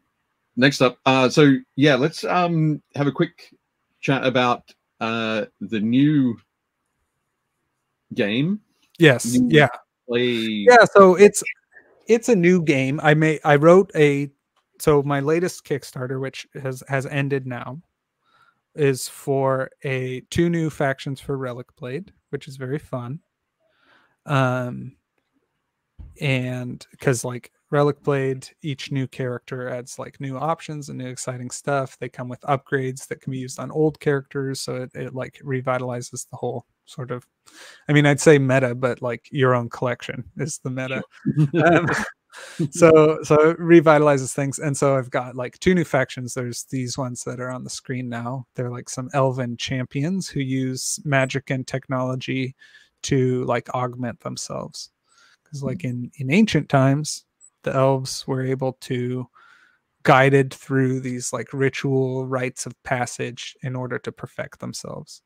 But the elders all died in the apocalypse of Relicblade called the Sundering. And so there's like this orphaned race that are like perpetually stuck in a state of immaturity. And part of why it was so important for them to go through those rituals is because they're very, very susceptible to magic. And so their environment that has like, we'll say like magical pollution, they can get corrupted very easily. So they have to be really careful. Part of that is that they've formed these guilds that each guild is exploring different avenues to create new ways of maturing themselves. So these 3 champions represent 3 different avenues that they're working toward it. So there's an artificer who's using technology, a star sight, the archer in the foreground is using like astrology, and then the all the way to the right is the talisman, and he uses magic symbols to obfuscate his identity so that magic will trust him. Right. So because normally magic will choose a vessel and use them, or just like abuse someone. And so he uses these like ancient symbols and various types of cursed items in order to trick magic into allying with him. And then in the background, there's a storm heron, which is like sort of meta commentary on the idea of being sensitive to magic, in that these herons are like not a species, different species, but rather have been adapted to a world that has too much magic in it. And so it's a storm heron because the primordial source of the storm has like chosen them so they can like cast lightning spells and stuff. Right. So that's those guys. And then there's another set that are like mercenary pirates adventurers. So you've got like high seas adventurers inspired by like Southeast Asian cultures and aesthetics without being like disrespectful, but like trying to add diversity in a fun way. So we've got some fun adventures, and then alongside those we've got a new all new game that I wrote called Cursebreaker that uses Relicblade miniatures, and it plays on a 2x2 board just like Relicblade, uses the same terrain, but it's a totally new game system. And speaking of where I was talking about earlier with Sludge, how I wanted you to feel like an officer, whereas in Relicblade I want you to feel like the knight who is swinging the sword. In this game, I want you to feel like a magician or a wizard. And so when you enter a battlefield situation, you're in like bullet time, slows down, you can like predict to the end of the round. And so the game mechanics are designed to make you feel like you can really harness your options and lay the perfect traps and plans. So even though it's not an overly complicated game, it's easy to learn. There's fun magic system with a cool dice mechanic where you roll your dice at the beginning of the round, and each die result represents a different spell, and then you spend those dice to just perform the action that they represent. So like imagine you have 5 dice, 3 of them in necromancy, 2 of them in fire. The 2 in fire might result in fire spells. The necromancy spells, you might summon a skeleton or cast a curse. And then, so then you'll roll those dice. You have your results for the turn and you get to play. So it's very, a little more strategic, less tactical, in that you're able to plan ahead and be very, like a very clever wizard. So, the idea is that hopefully you'll be sitting there and you'll think, I'm so clever, man. I feel so smart and fun and intelligent. Whereas in Relicblade, I want you to think, oh my gosh, I'm like really good at adventure. I can jump over this thing and swing my sword really good. So that's sort of the idea. Yeah, I think when we spoke at Adepticon, you said that, yeah, you want Cursebreaker to feel like you're a wizard. Yes. Relicblade feel like you're that swashbuckling adventurer. Yeah. Yeah. And dial in, but essentially they're existing in the same universe. They're using the same models, but it's just another approach. Going back to that conversation before, where you were saying you like to think about where people are sort of on the scale of battle, where they and then another concept I've talked about in the past is trying to have your miniature collection be like the Nintendo, and then the rules be the little cartridge you plug into it. So you should have at this point, I expect everyone to have a collection of Relicblade figures.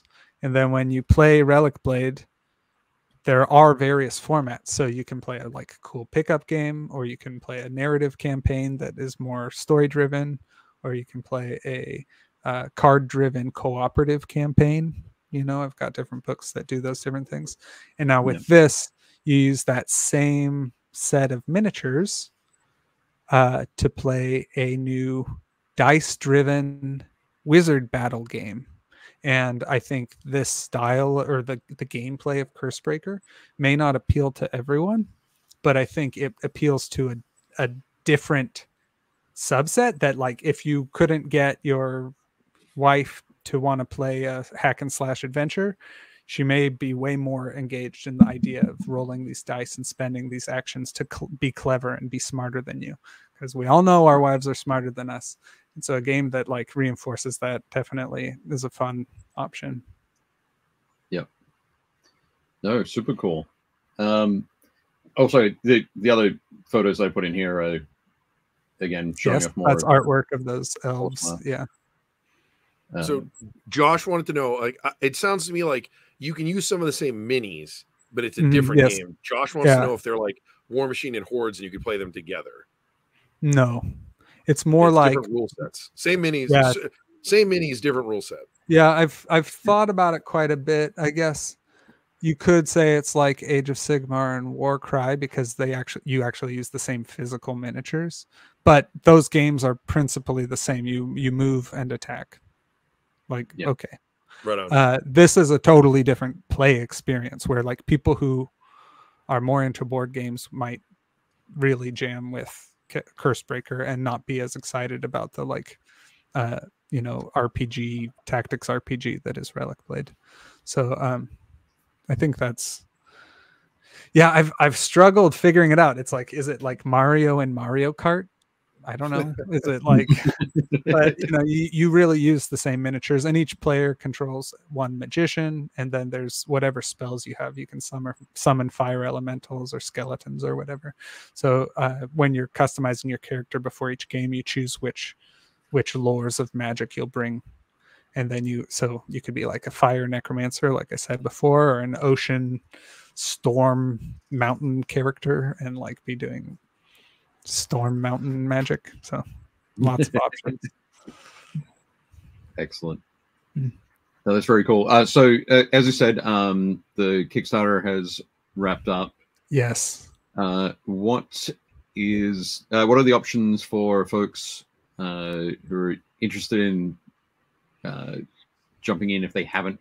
Yeah, so the new releases will be available like pretty much the minute I have them available. So as soon as I ship the Kickstarter, you can get them on relicblade.com.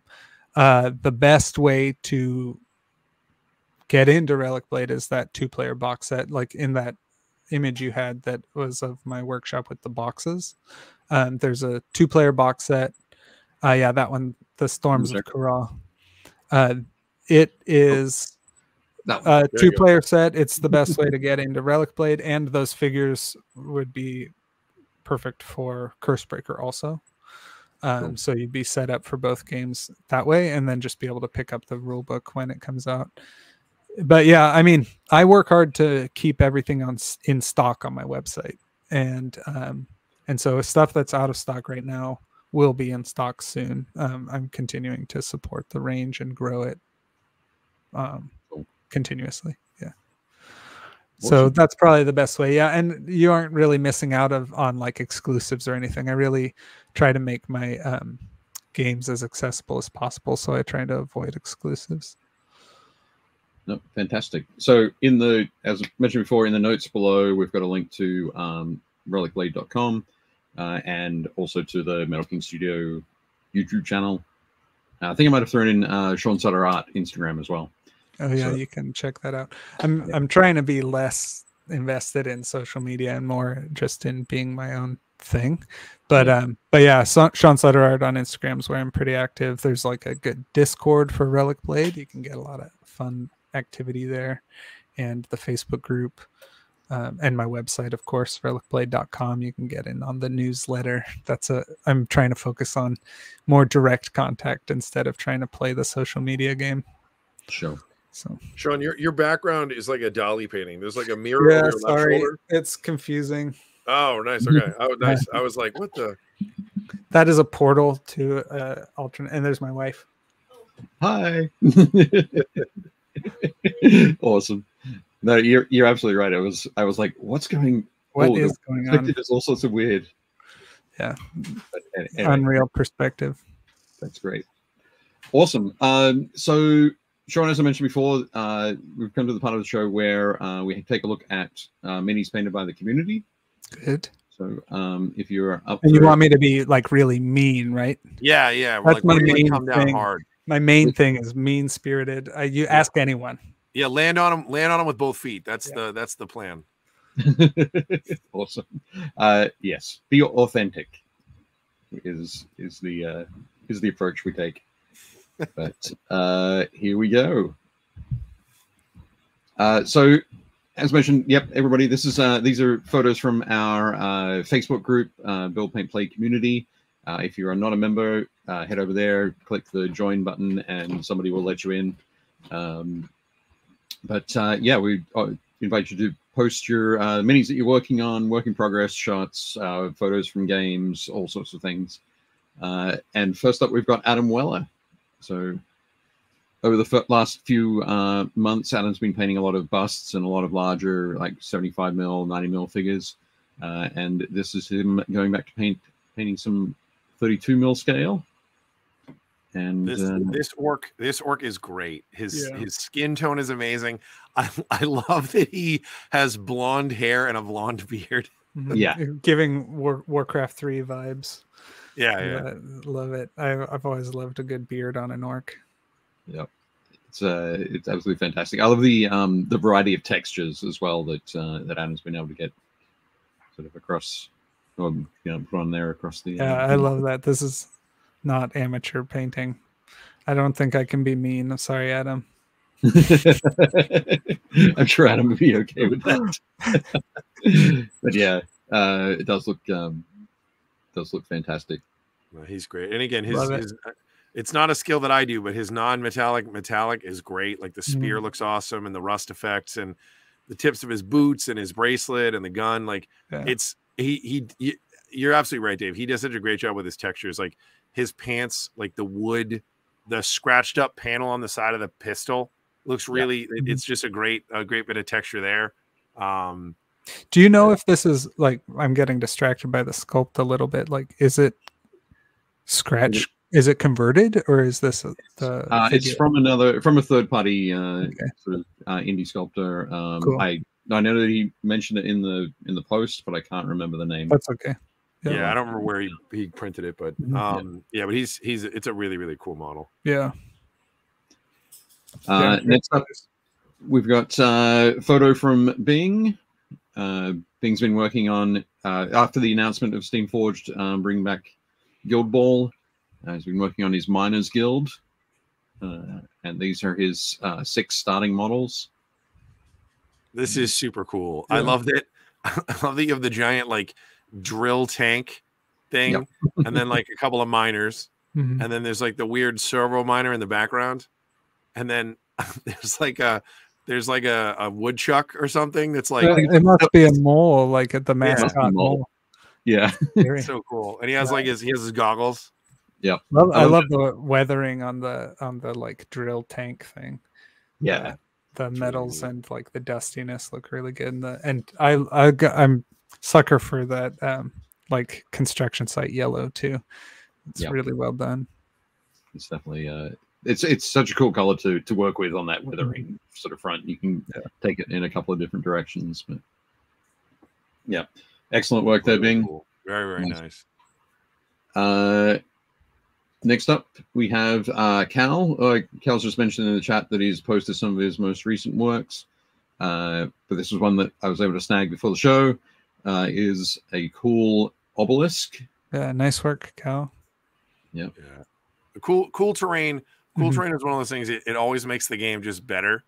It's just like 90% of the time I'm like, I don't want to paint terrain. I have so much stuff to paint. I don't want to paint. It's funny because like you never regret it. Because like you use it in so many games. It's like the one miniature you can paint and you'll use every time. But I still drag my feet about it too. Yeah. I think it's one of those things as well with when you're playing a mass battle game, the spectacle is the army, and the terrain can sort of fade into the background. You don't have to put as much effort into it. But as the games become smaller and smaller, the terrain becomes much more an important part. And you can do so much more when it's like 1 or 2 adventurers jumping and playing. Like in Relicblade, the terrain is very interactive because there are rules for jumping and climbing and falling and pushing guys around and running and jumping. And whereas, in Warhammer, when I played, the terrain was just sort of like a dead space on the board where you couldn't march. You move around. You just had to move around it. So investing a bunch of time in a dead part of the board isn't quite exciting. But this looks like a great objective piece, Yeah, 100%. Using it in a lot of games. All I'm imagining is that it's some sort of like magical mailbox because there's the slot at the bottom. You drop your mail in there and it appears somewhere else. You're like, I gotta mail this. That'd be fantastic. I'm pretty sure that says post. That could be a Relicblade scenario coming up. Yeah. Awesome. Josh has just said tornado sirens here. No alerts on phone though. I may be off the Oz tonight. Stay safe, Josh. If you're able to take your phone into the basement, or if you maybe even down in the basement already, stay safe. Yeah, be safe. Next up, you might recognize these models, Sean. Yeah, I sculpted those. And actually, I've seen these paint jobs on the Relicblade Discord and on Instagram because I remember that Amanita. I love it. Yeah. Chris always does fantastic work, and when I saw him post these, I was like, fantastic. It was all all I could do to not mention it when you said fire elemental. Yes. Yeah, that'd be perfect. Yeah, these are great. Chris always does a great job with like his like oversaturated colors, and then like he'll do saturated colors, and then he uses like a big pop of something to kind of like ground it. So yeah, I like it. I love the Billman there as well. Yeah, nice basing, and I love the like striped leggings on the Billman too. Yeah, it's fun to see. You know, it's easy to kind of forget some of those details, but fun stuff to explore. I wonder what it looks like on the back, because on his back he's got like a loaf of bread and a wheel of cheese and all that stuff, like a bottle of port. So all of his supplies. I think Chris might have actually posted a photo of the backside. So you want to head to the Build Paint Play community page on Facebook. You better check that out. But yeah, beautiful work, Chris. Chris also posted some more Mandalorians that he's been working on. Oh, nice. And I wanted to. It's cool to see the style shift from for the more like animated style. And so that's Gar Saxon on the right, and Chris painted all the pieces. I don't know if he magnetized them or if he bought 2 sets, but so Gar Saxon can either have his helmet and the sniper rifle, or he can have a pistol and an energy shield, and he can be bareheaded. Right. But he posted photos with both. So I don't know. Again, I don't know if he magnetized it or just got 2 sets or. Man, I really like the rocket effects into the smoke. Really nice transition there. A bunch of the Mandalorians have them. It is super neat. And it's, believe it or not, that's actually not a tough thing to achieve. Like there are so many people who are at the store who are like, oh, this looks really hard. I'm like, it's not. Like basically paint the whole thing gray, do all the smoke first, and then you go back and you do all your fire colors. It looks great. But it's such a cool effect. I tell people all the time that the best effects are the easiest tricks. Like there's a reason why everybody does them. It's because they look great, but I understand that it's daunting for a lot of people that are like, oh, I don't know how to do that. I'm like, yeah, it's a little abstract. I did I had for my Menoth army for War Machine, well, Protectorate of Menoth, I took all the guys that had rockets and drilled into the rocket, and then had a wire that was like really long, and put a rocket, and then like wrapped green stuff around it to make the smoke, and then painted it so it has the same kind of effect. But it sure is fun on the battlefield when you can see the rockets all just like flying through the air. Hawking out. Similar. Sure. The other thing he did on this that I really like is his black on Gar Saxon has a lot of depth without doing my least favorite thing, which is trying to highlight black with white. Like it's just lots of like layering and edges and stuff like that, and just like using like successively lighter grays to pull that depth. That's a really cool effect, and it's very subtle, but that's my favorite effect on that piece. Yeah, they look great. Again, wonderful work, Chris. Next up, so Dave Hummel has an enormous Space Marine collection. Sean, they look like vampire Space Marines from here. Yep. Last a lot of them. They are. Yeah, there's a lot of those. But last week we saw his first company and his dreadnoughts. This is the second company of his Space Marine collection. I think I sent Dave actually placed an order on for my store. I sent out a Spike magazine to him, I think, the other day. Oh, nice. That's cool. Excellent. But I'm glad you're having a lot of fun with these, Dave. So good. I think you're enjoying laying out the collection and taking the photos. But I can't wait to see him at Adepticon where he brings his entire chapter. Like he says he doesn't have a full chapter. He says he has like 6 enhanced companies, and I'm like, pretty close. That's close. Yeah. Yeah, That's the dream, right? Just a Space Marine company was like what we dreamed That's about huge, when we were young. Definitely. That's Awesome. cool. Fantastic. Next up is John Steining. John's been working on a combo sort of fantasy Warhammer Fantasy Empire army, and also using it as a like 15th century Landsknecht mercenary army. So also sponsored by Army Painter. Shout out Army Painter. Right, yeah, shout out to the speed paints there. But yeah, so of course you can't have an army without a proper sort of fantasy or historical army without a wagon train. Yeah. And yeah, that's a fun project. Adds a lot of like immersion to an army. Yeah, looks great. Definitely cool. Sorry, in the chat, Specker said, I'm painting my first ever set of miniatures, the Relicblade Bone and Darkness, and it's been slow for me overthinking. Yeah, overthinking can be tough. It's okay. If you mess up, you can just buy some more. It's always the way to go. But yeah, overthinking can be tough. Sometimes it's just it's good just to paint it, get the stuff on there, and then you can step back and have another think. And yeah, sometimes it's not as, you haven't gone down a terrible path. You've gone down a reasonable path. And I don't necessarily make it super easy for people because there aren't like samples of painted models on the box or anything. Right. So like I kind of expect people to like thumb through the cards and get an idea of different color schemes and play around that way. So I don't think I've ever painted a model the way it was on the box. I love to do that. I love to just like paint up a 2-player set as if it was just straight from the imagination of the creator. But like I think checking out some of the community stuff. Don't be afraid if you're feeling like you're not sure what color schemes to go for. Just copy one of our community people. They'll be stoked about it.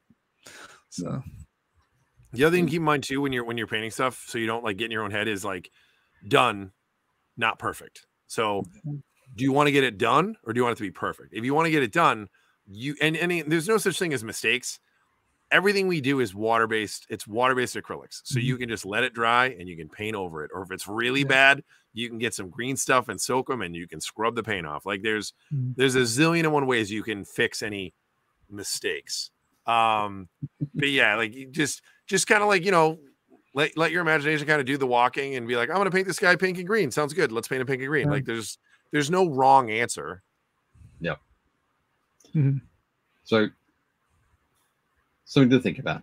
All good. Anyway, John's doing a great job here. Excited to see that coach at the back come through. Yeah, I think it's really cool to take on a project like that where, because so many of the models we do are oriented toward just like the playable units or whatever. But like I was saying with terrain, that's a great way to have something on the table that adds immersion. And then things like this baggage train, great for scenarios, great for immersion. Like really it's like such a wonderful project for gaming and collections. Yeah, definitely. So awesome work there, John. Next up, Jonathan Palomo.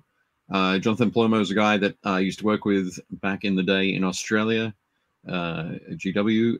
Jonathan lives in Ottawa now, and he was at Adepticon. And in the 40K championship, he won for the second year in a row, won Best Painted Army. So nice.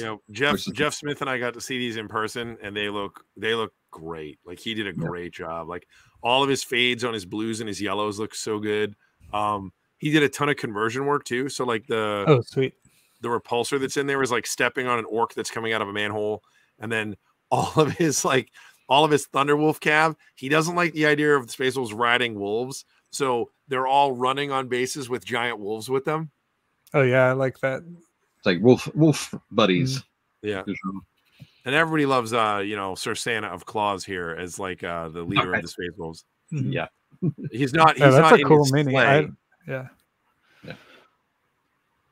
And fantastic Land Raider there. Yeah. But congratulations, Jonathan. Thanks very much for posting these. Yeah, it's a lot of work painting an army that size to that standard. Yeah, absolutely. It's very cool. It's a pretty balanced list too. It's not super meta heavy. It's not just like a gross list. Like it's a fun list. He's got some Terminators and a Land Raider, which immediately took me back. It's kind of old school. And then he's got like a bunch of infantry and a Dreadnought and a little bit of Thunderwolf calves. Like he's got a little bit of everything, but it's a fun list. Yeah, that's great. Nice work, Jonathan. Okay, so I have this. Josh Potter did not paint this.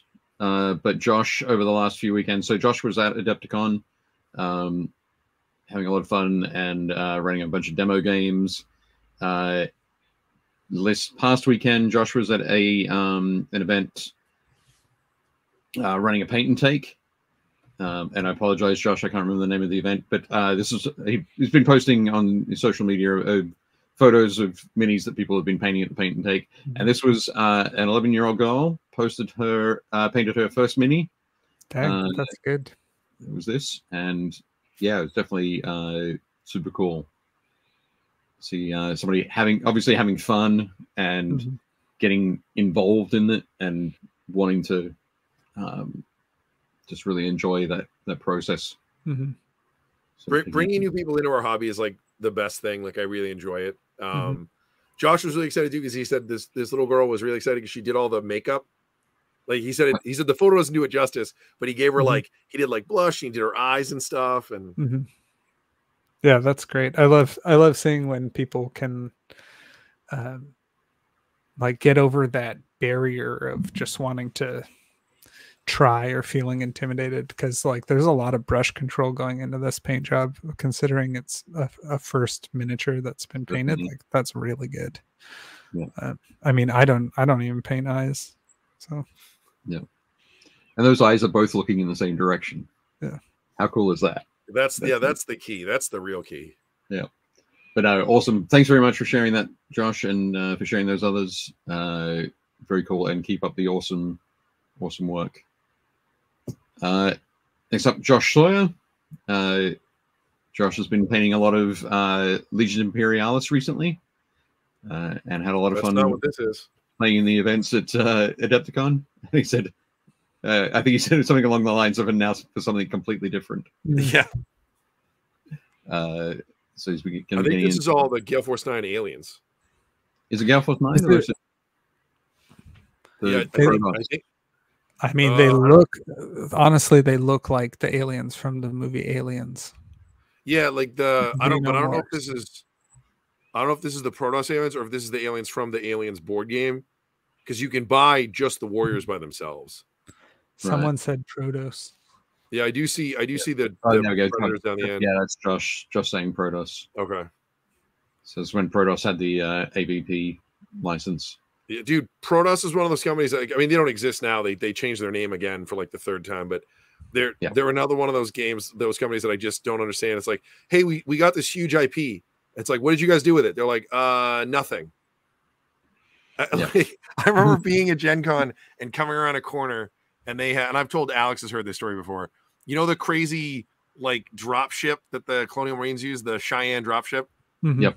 They had one of those with the missile pods open, like it's like this big. It's like bigger than a Land Raider, and it was like set up on a corner, fully painted. It looked gorgeous, and I came around the corner and was like, as a model painter, like I was like, that's incredible. I want that. What is this? And some kid was like, oh, it's for the AVP game, and I was like, oh, is that new? And the guy at the booth goes, no, we've had it for like 6 or 7 years. Yep. And immediately I was like, that's problematic. And the guy was like, what do you mean? I was like, I work in the minis industry. Like I work in the community, and I've never heard of this game. Like I'm an Aliens fan and a miniatures fan. You make an alien miniatures game that I've never heard of. I was like, what is going on? Interesting. I mean, I can relate. Like communicating is not easy, but you'd think if you were maybe if you're spending all your money trying to have a license. Yeah. I was like, what? You're crazy. Spread thin. Yeah. But cool stuff though. That'll be a fun project to like. Yeah, it will be. And there's some Colonial Marines in the background. I can see the Colonial Marines back there. It's such a great image as well. Some Predators too. Yeah. But it's such a great image that Josh took there. I love it. The best was and now for something completely different. You're like, wait, what? Awesome. And like with figures like that in your collection, there are a lot of games you could throw down. Yeah, make good use. Next up, we've got Kelly Rowe. Has been painting some more MCP. So everyone's favorite bald guy. Professor good. I think one of the coolest things in this is the little strips of comic book on the ground. Okay. Like, I was gonna point those out too, but like the paint job is really good. It's not just no, I mean like the mini is incredible, but like that's such a cool nod to have like comic book pages like on like it's just awesome. Like Kelly always does a great job. Like the work is incredible. Like the Professor X looks great. It's got that construction yellow that you like, Sean. Yeah. But yeah, it's just so cool. Yeah. And also with the way the papers are glued down, it adds a lot of motion to his like, I don't know, psychic blast or whatever his mind control powers he's doing. They're not just flat; they're lifted up and being tossed around. But yeah, beautiful work there, Kelly. Really cool. Next up, we got a couple of photos from Christian Simonson. Been doing some work. Yeah, absolutely brutal for sure. I hate Chaos Space Marines, but I love Christian's work. Yep. The wonderful Chthonian Reavers. Oh yeah, that's bad. Like it. Can you go back? I love the guy that's just off to the right. He has the weird tube, like his Mark 6 mask is all messed up. Yep. It's very like if Gonzo was a Space Marine. Right. Instead when your beaks aren't beaky enough. Yeah. But yeah, he always does such a great job with his like his use of water slide transfers and then weathering them. Yeah. That's good. Again, beautiful work, Christian. They're awesome looking. Yeah. So I'm a little out of the loop. Those are 30K minis, right? Yeah. Sorry, Yeah. I mean, technically, you could use them in 40K. They're just either Space Marines or Chaos Space Marines. But yeah, those are specifically for Horus Heresy, so they're 30K.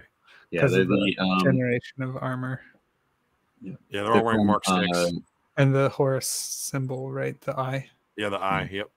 So the Sons of Horus have a sort of an organization within the Sons of Horus that have the black and the black armor, red shoulder pads, rather than just the sort of the seafoam green. Yeah, the Justarin. Yep. So looking great. Yeah, they're so cool. Next up, Luis is working on Tor Garadon from the Imperial Fists, and this is his base that he's been putting together. Cool. So the two pieces of concrete at the front are from the Tor Garadon base, the plastic base, and then he's had some fun with some cork and some twisted wire for rebar. Yeah, so cool. I mean, Luis is a scale modeler that's now coming over into the miniature side of things. So a lot of the tricks and tips that he does are things that he learned as a scale modeler. Like making the concrete was really cool. I had a bunch of my friends posted on this. They're like, dude, how'd you do the concrete? How'd you do like the concrete, the rebar? And he was like, oh, it's just, it's bits of cork. It's cork sheeting with like wire and paper clips in it that he's like, I twisted them up to make like the rebar. And as soon as you hear it, you're like, oh, that's super cool. But it's not something that, the average modeler is gonna be like, oh, I know how to make rebar. Like how, you know what I mean? So yeah, it cracks me up how like little overlap there is between these different groups of hobbying. So on YouTube, I really like a YouTuber that goes by Night Shift, Shift. And he does a lot of armor modeling. And then lately he's just been like scratch building facades of buildings and stuff. But yeah, like it's interesting because those techniques you could really carry over. But the problem is it'd be too realistic for what I'm doing, to bring the scale modeling techniques in too much. One of the things I love about Night Shift, Martin Kovacs, is that when he starts painting he does all this wonderful work on a tank, and then he starts painting a miniature. One of the figures that's going to stand next to the tank, and he goes, "I'm not very good at doing these. I know. These are a completely different thing." And it's like he's wearing clothes, so they're just like that stowage you painted on the back of the tank. It's the same thing. No, Yeah, he some does people a good some job. people get in their own heads. He's though. generally People do pretty it. humble about it, but like He he's is. doing He ace is. work. Yeah. But is nice. But excellent work there, Luis. We're looking forward to seeing the rest of Yeah, Talk for Marathon. sure. Next up, we've got Matt Bowles. Matt Bowles has got a work in progress here on this crazy kill rig from the Orcs. But yeah, I'm excited to see this thing done. Yeah, that's a big project. That's a lot of plastic to cover up. It is. He's big for sure. But Matt, I'm really loving the color that you've got going on that enormous rhinoceros squig thing. Is that a squigosaur? Squigosaur, perhaps. I think I don't remember. I know it's a weird squig thing, but it's not. It has 4 legs, so it's not a normal squig. Yeah. But yeah, I'm really loving the color you've got going on that. I'm looking forward to seeing more of the work. But yeah, fantastic. Good stuff, Matt. I love it. Next up, quickly, Nathan Sorensen posted some photos from the Grimdark hallway at Adepticon. We mentioned that last week. So hopefully we might have some of the guys from the Grimdark hallway on in a later show to chat a bit more about it. But this, so I don't think Nathan worked on any of these tables, but we just wanted to show them off. Actually, no, he did work on the last one.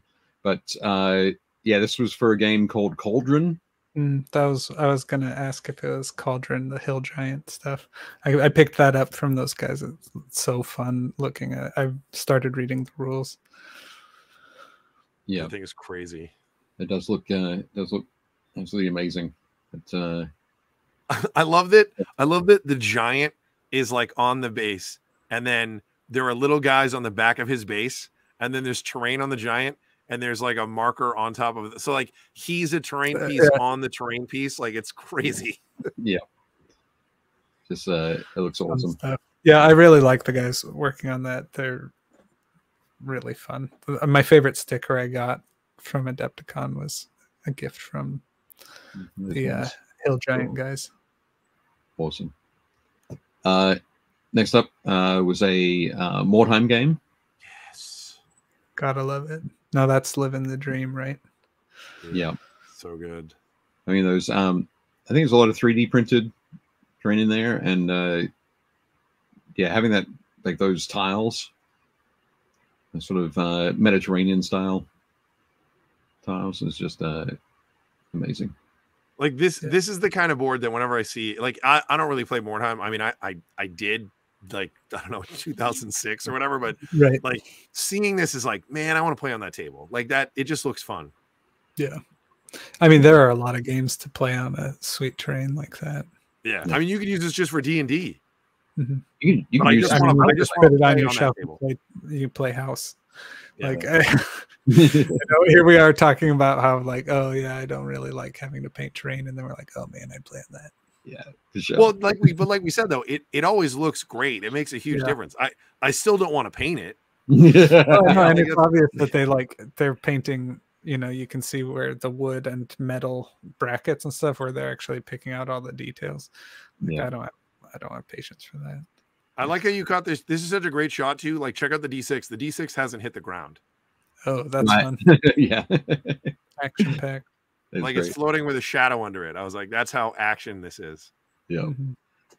And I got this shot as well. And the Star Wars tables are so cool. Yeah. Is that Star Wars? No, those aren't Star Wars figures. It looks like Stargrave, maybe. Yeah, I think some of the buildings might be from like Imperial Terrain or something like that. But yeah, the evaporators near us are from the Legion accessory box or whatever the hell it's called. Yeah. But yeah, I think before Adepticon, Nathan posted a photo of that ship in the middle. It's very Red Dwarf. Yeah. Yep. All looking good. Fantastic. Thanks for posting those, Nathan. Those are cool to see. Olivier is painted this fantastic Usharan. I love the red hands. That's so brutal. He had posted this in like one of the other threads that I occasionally get stuff from. I think Heavier Metal. So I was like, I poked him and I was like, can you please post this to BuildPaintPlay so we can like talk about it and show it off? He's like, oh yeah, no problem. So I was really happy they did. The colors on this are incredible. Yeah. I'm loving the like the color of the skin and that fade through to the just the ruptured skin at the elbow. Yeah. And the Yeah, bone. like the Yeah, purple, like it's all the like bruising. necrotized. Yeah. I really like the sort of the opposite of luster he got like on all the gold that he's wearing, like his shoulder pads and all of his rings and like his mace. It's so cool. And like some of it still has that shine, like on his necklace. Like parts of it are still really bright. Yep. But yeah, it's so cool. Yeah, I'd be very interested to see this figure in person. He's huge. Cool stuff. Yeah, absolutely massive. But no, it looks fantastic. Thank you very much, Ollie, for sharing that with us. That's fantastic. And yeah, the fur does look sticky and stinky. Yeah, absolutely. Awesome. Reese Knight, my friend from my new factory. She has this cool kit bash he's been messing around with. I think he just sort of rummaged through his bits box and threw a bunch of pieces together. But the greens on the goblin are just the best. Like and he did that thing where he's almost lighting him from sort of like 3 o'clock our direction. So it's like his nose is the brightest point, and then everything else is kind of like off of that. Yeah, I love the work on the skulls as well. Yeah, they're very clean looking. Yeah, it's fun to take those like bits, because like I think that's a necromancer staff and then a empire wizard flask with the like the floating skull cloud and stuff. But like those are such fun bits, but didn't really make it into like my wizard build. And so but I still have those bits, so it's really nice to see coming back around to use some of those favorites. Yeah, definitely. Awesome work, Reese. So next up, we've got Scott. That was nice. Football guy? Yeah. One of the Nurgle's Rodders. Scott was saying that so he's been working with Matt DiPietro on his painting. I think Scott's been working with a few different painters. But Matt had suggested that he just push, because Scott does a lot of very desaturated greens. Beautiful work on his desaturated greens. But yeah, Matt just said, like, keep pushing it, keep saturating it until you think you've gone sort of too far, and then go. I mean, it's 2024. Drab colors are out. Grimdark is out. we're going colors, guys. Like his boots, his pants, and very specifically his gloves are very much Scott. Like that is like the Scott that we're used to seeing. And his color work is great. Like his lighting is really cool. His transitions are great. But the pushing the shoulder pads, like his football gear, like pushing that to that crazy, like almost yellow, like electric green, like it's really, really cool. It's really neat to see Scott like trying something like that. The skin's got great treatment too, though. Yeah. Because like there's no like it has. I mean, it's funny to say like vitality to it when he's a rotted guy, but you know, like the warm hues and stuff in the shadows is looking good. I do think it's hilarious that as a football player, he's not wearing a jersey. Right. Like he's not in uniform technically. Yeah, well, I mean, you know what team he's playing for when he's got a split open gut with maggots falling out. That's true.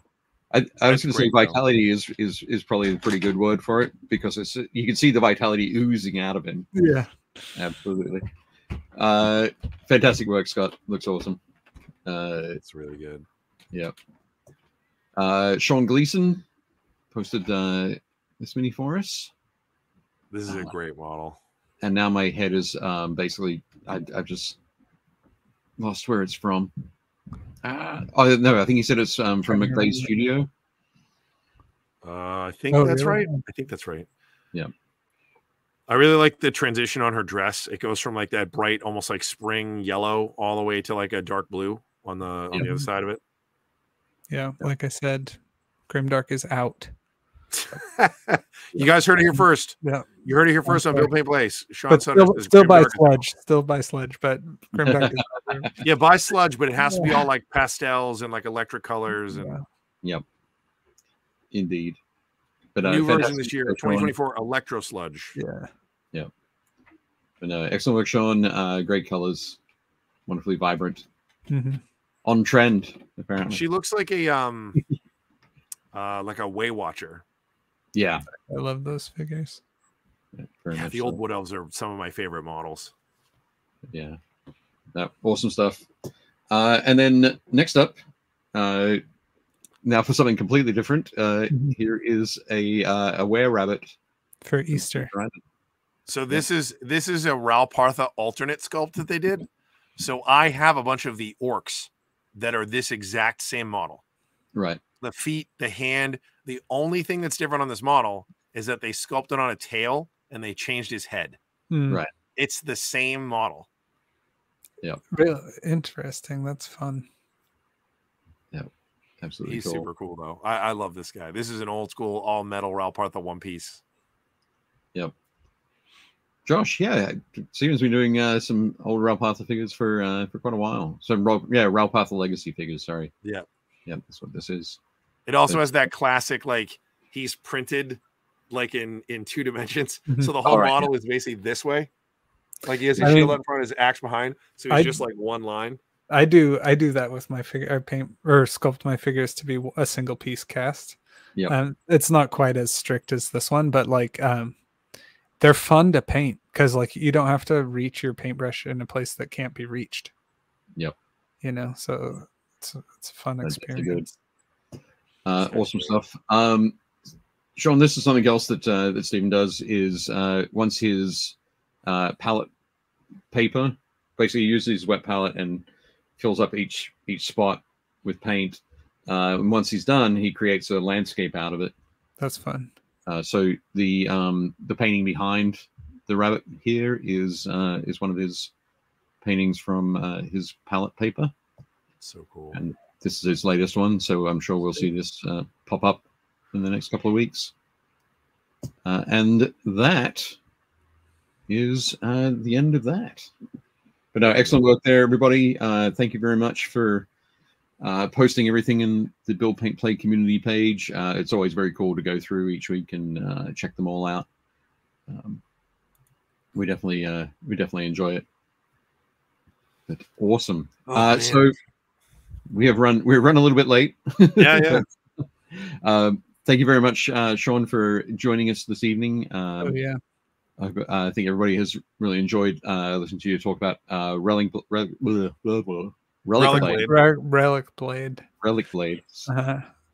Yeah, man. I'm so grateful. Thanks for letting me come on the show and talk to you guys about what I think about. I mean, you know, getting all philosophical about what it means to be an artist and what it means to be a maker. So it's very fun time. I always love the sort of the deep dives, the understanding the whys behind things that are happening. And so yeah, it has been awesome to hear your perspective and your take on things. And I really appreciate you taking the time to join us for that. It's been very cool. Absolutely. So I think at the end we have to say thank you to the Army Painter as our sponsor. Thank you to Sean for coming on and joining us. Down in the notes below, there are a whole bunch of links to the various things. Relicblade.com, Knocking Studio YouTube channel, Sean's Instagram. You can go and sign up for the Art of Kickstarter that's kicking off at the end of the month. All sorts of other things. I think there's a link to you can buy a BuildPaintPlay T-shirt if you'd like to as well. Yeah, that's true. And I will include stickers for as long as I have them as well. So fantastic. Yes. So we have the wonderful BuildPaintPlay stickers, which was a lot of fun to be able to hand those out at the show. Super cool. So I think is there anything else that we've got? Sean, any final words? Oh, I hope everyone has like a really fun time and, you know, get excited about some hobby projects and get stuck in pretty soon. Nice. Yeah, and you can check out relicblade.com if you're looking for a new hobby project.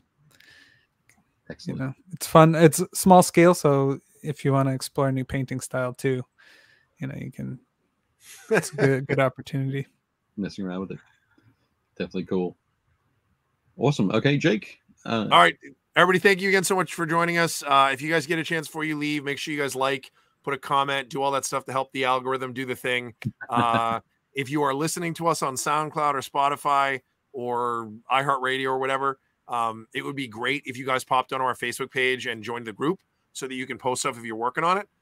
If you get a chance also, I know there's not a lot of crossover, but if you go to our YouTube channel and like and subscribe, whenever we do updates and stuff, you'll get kind of dinged when we do that. So you'll get a little notification. Otherwise, everybody have a great week. Be safe, paint some stuff. And as always, do not forget to build, paint, play. Shut up and sit down.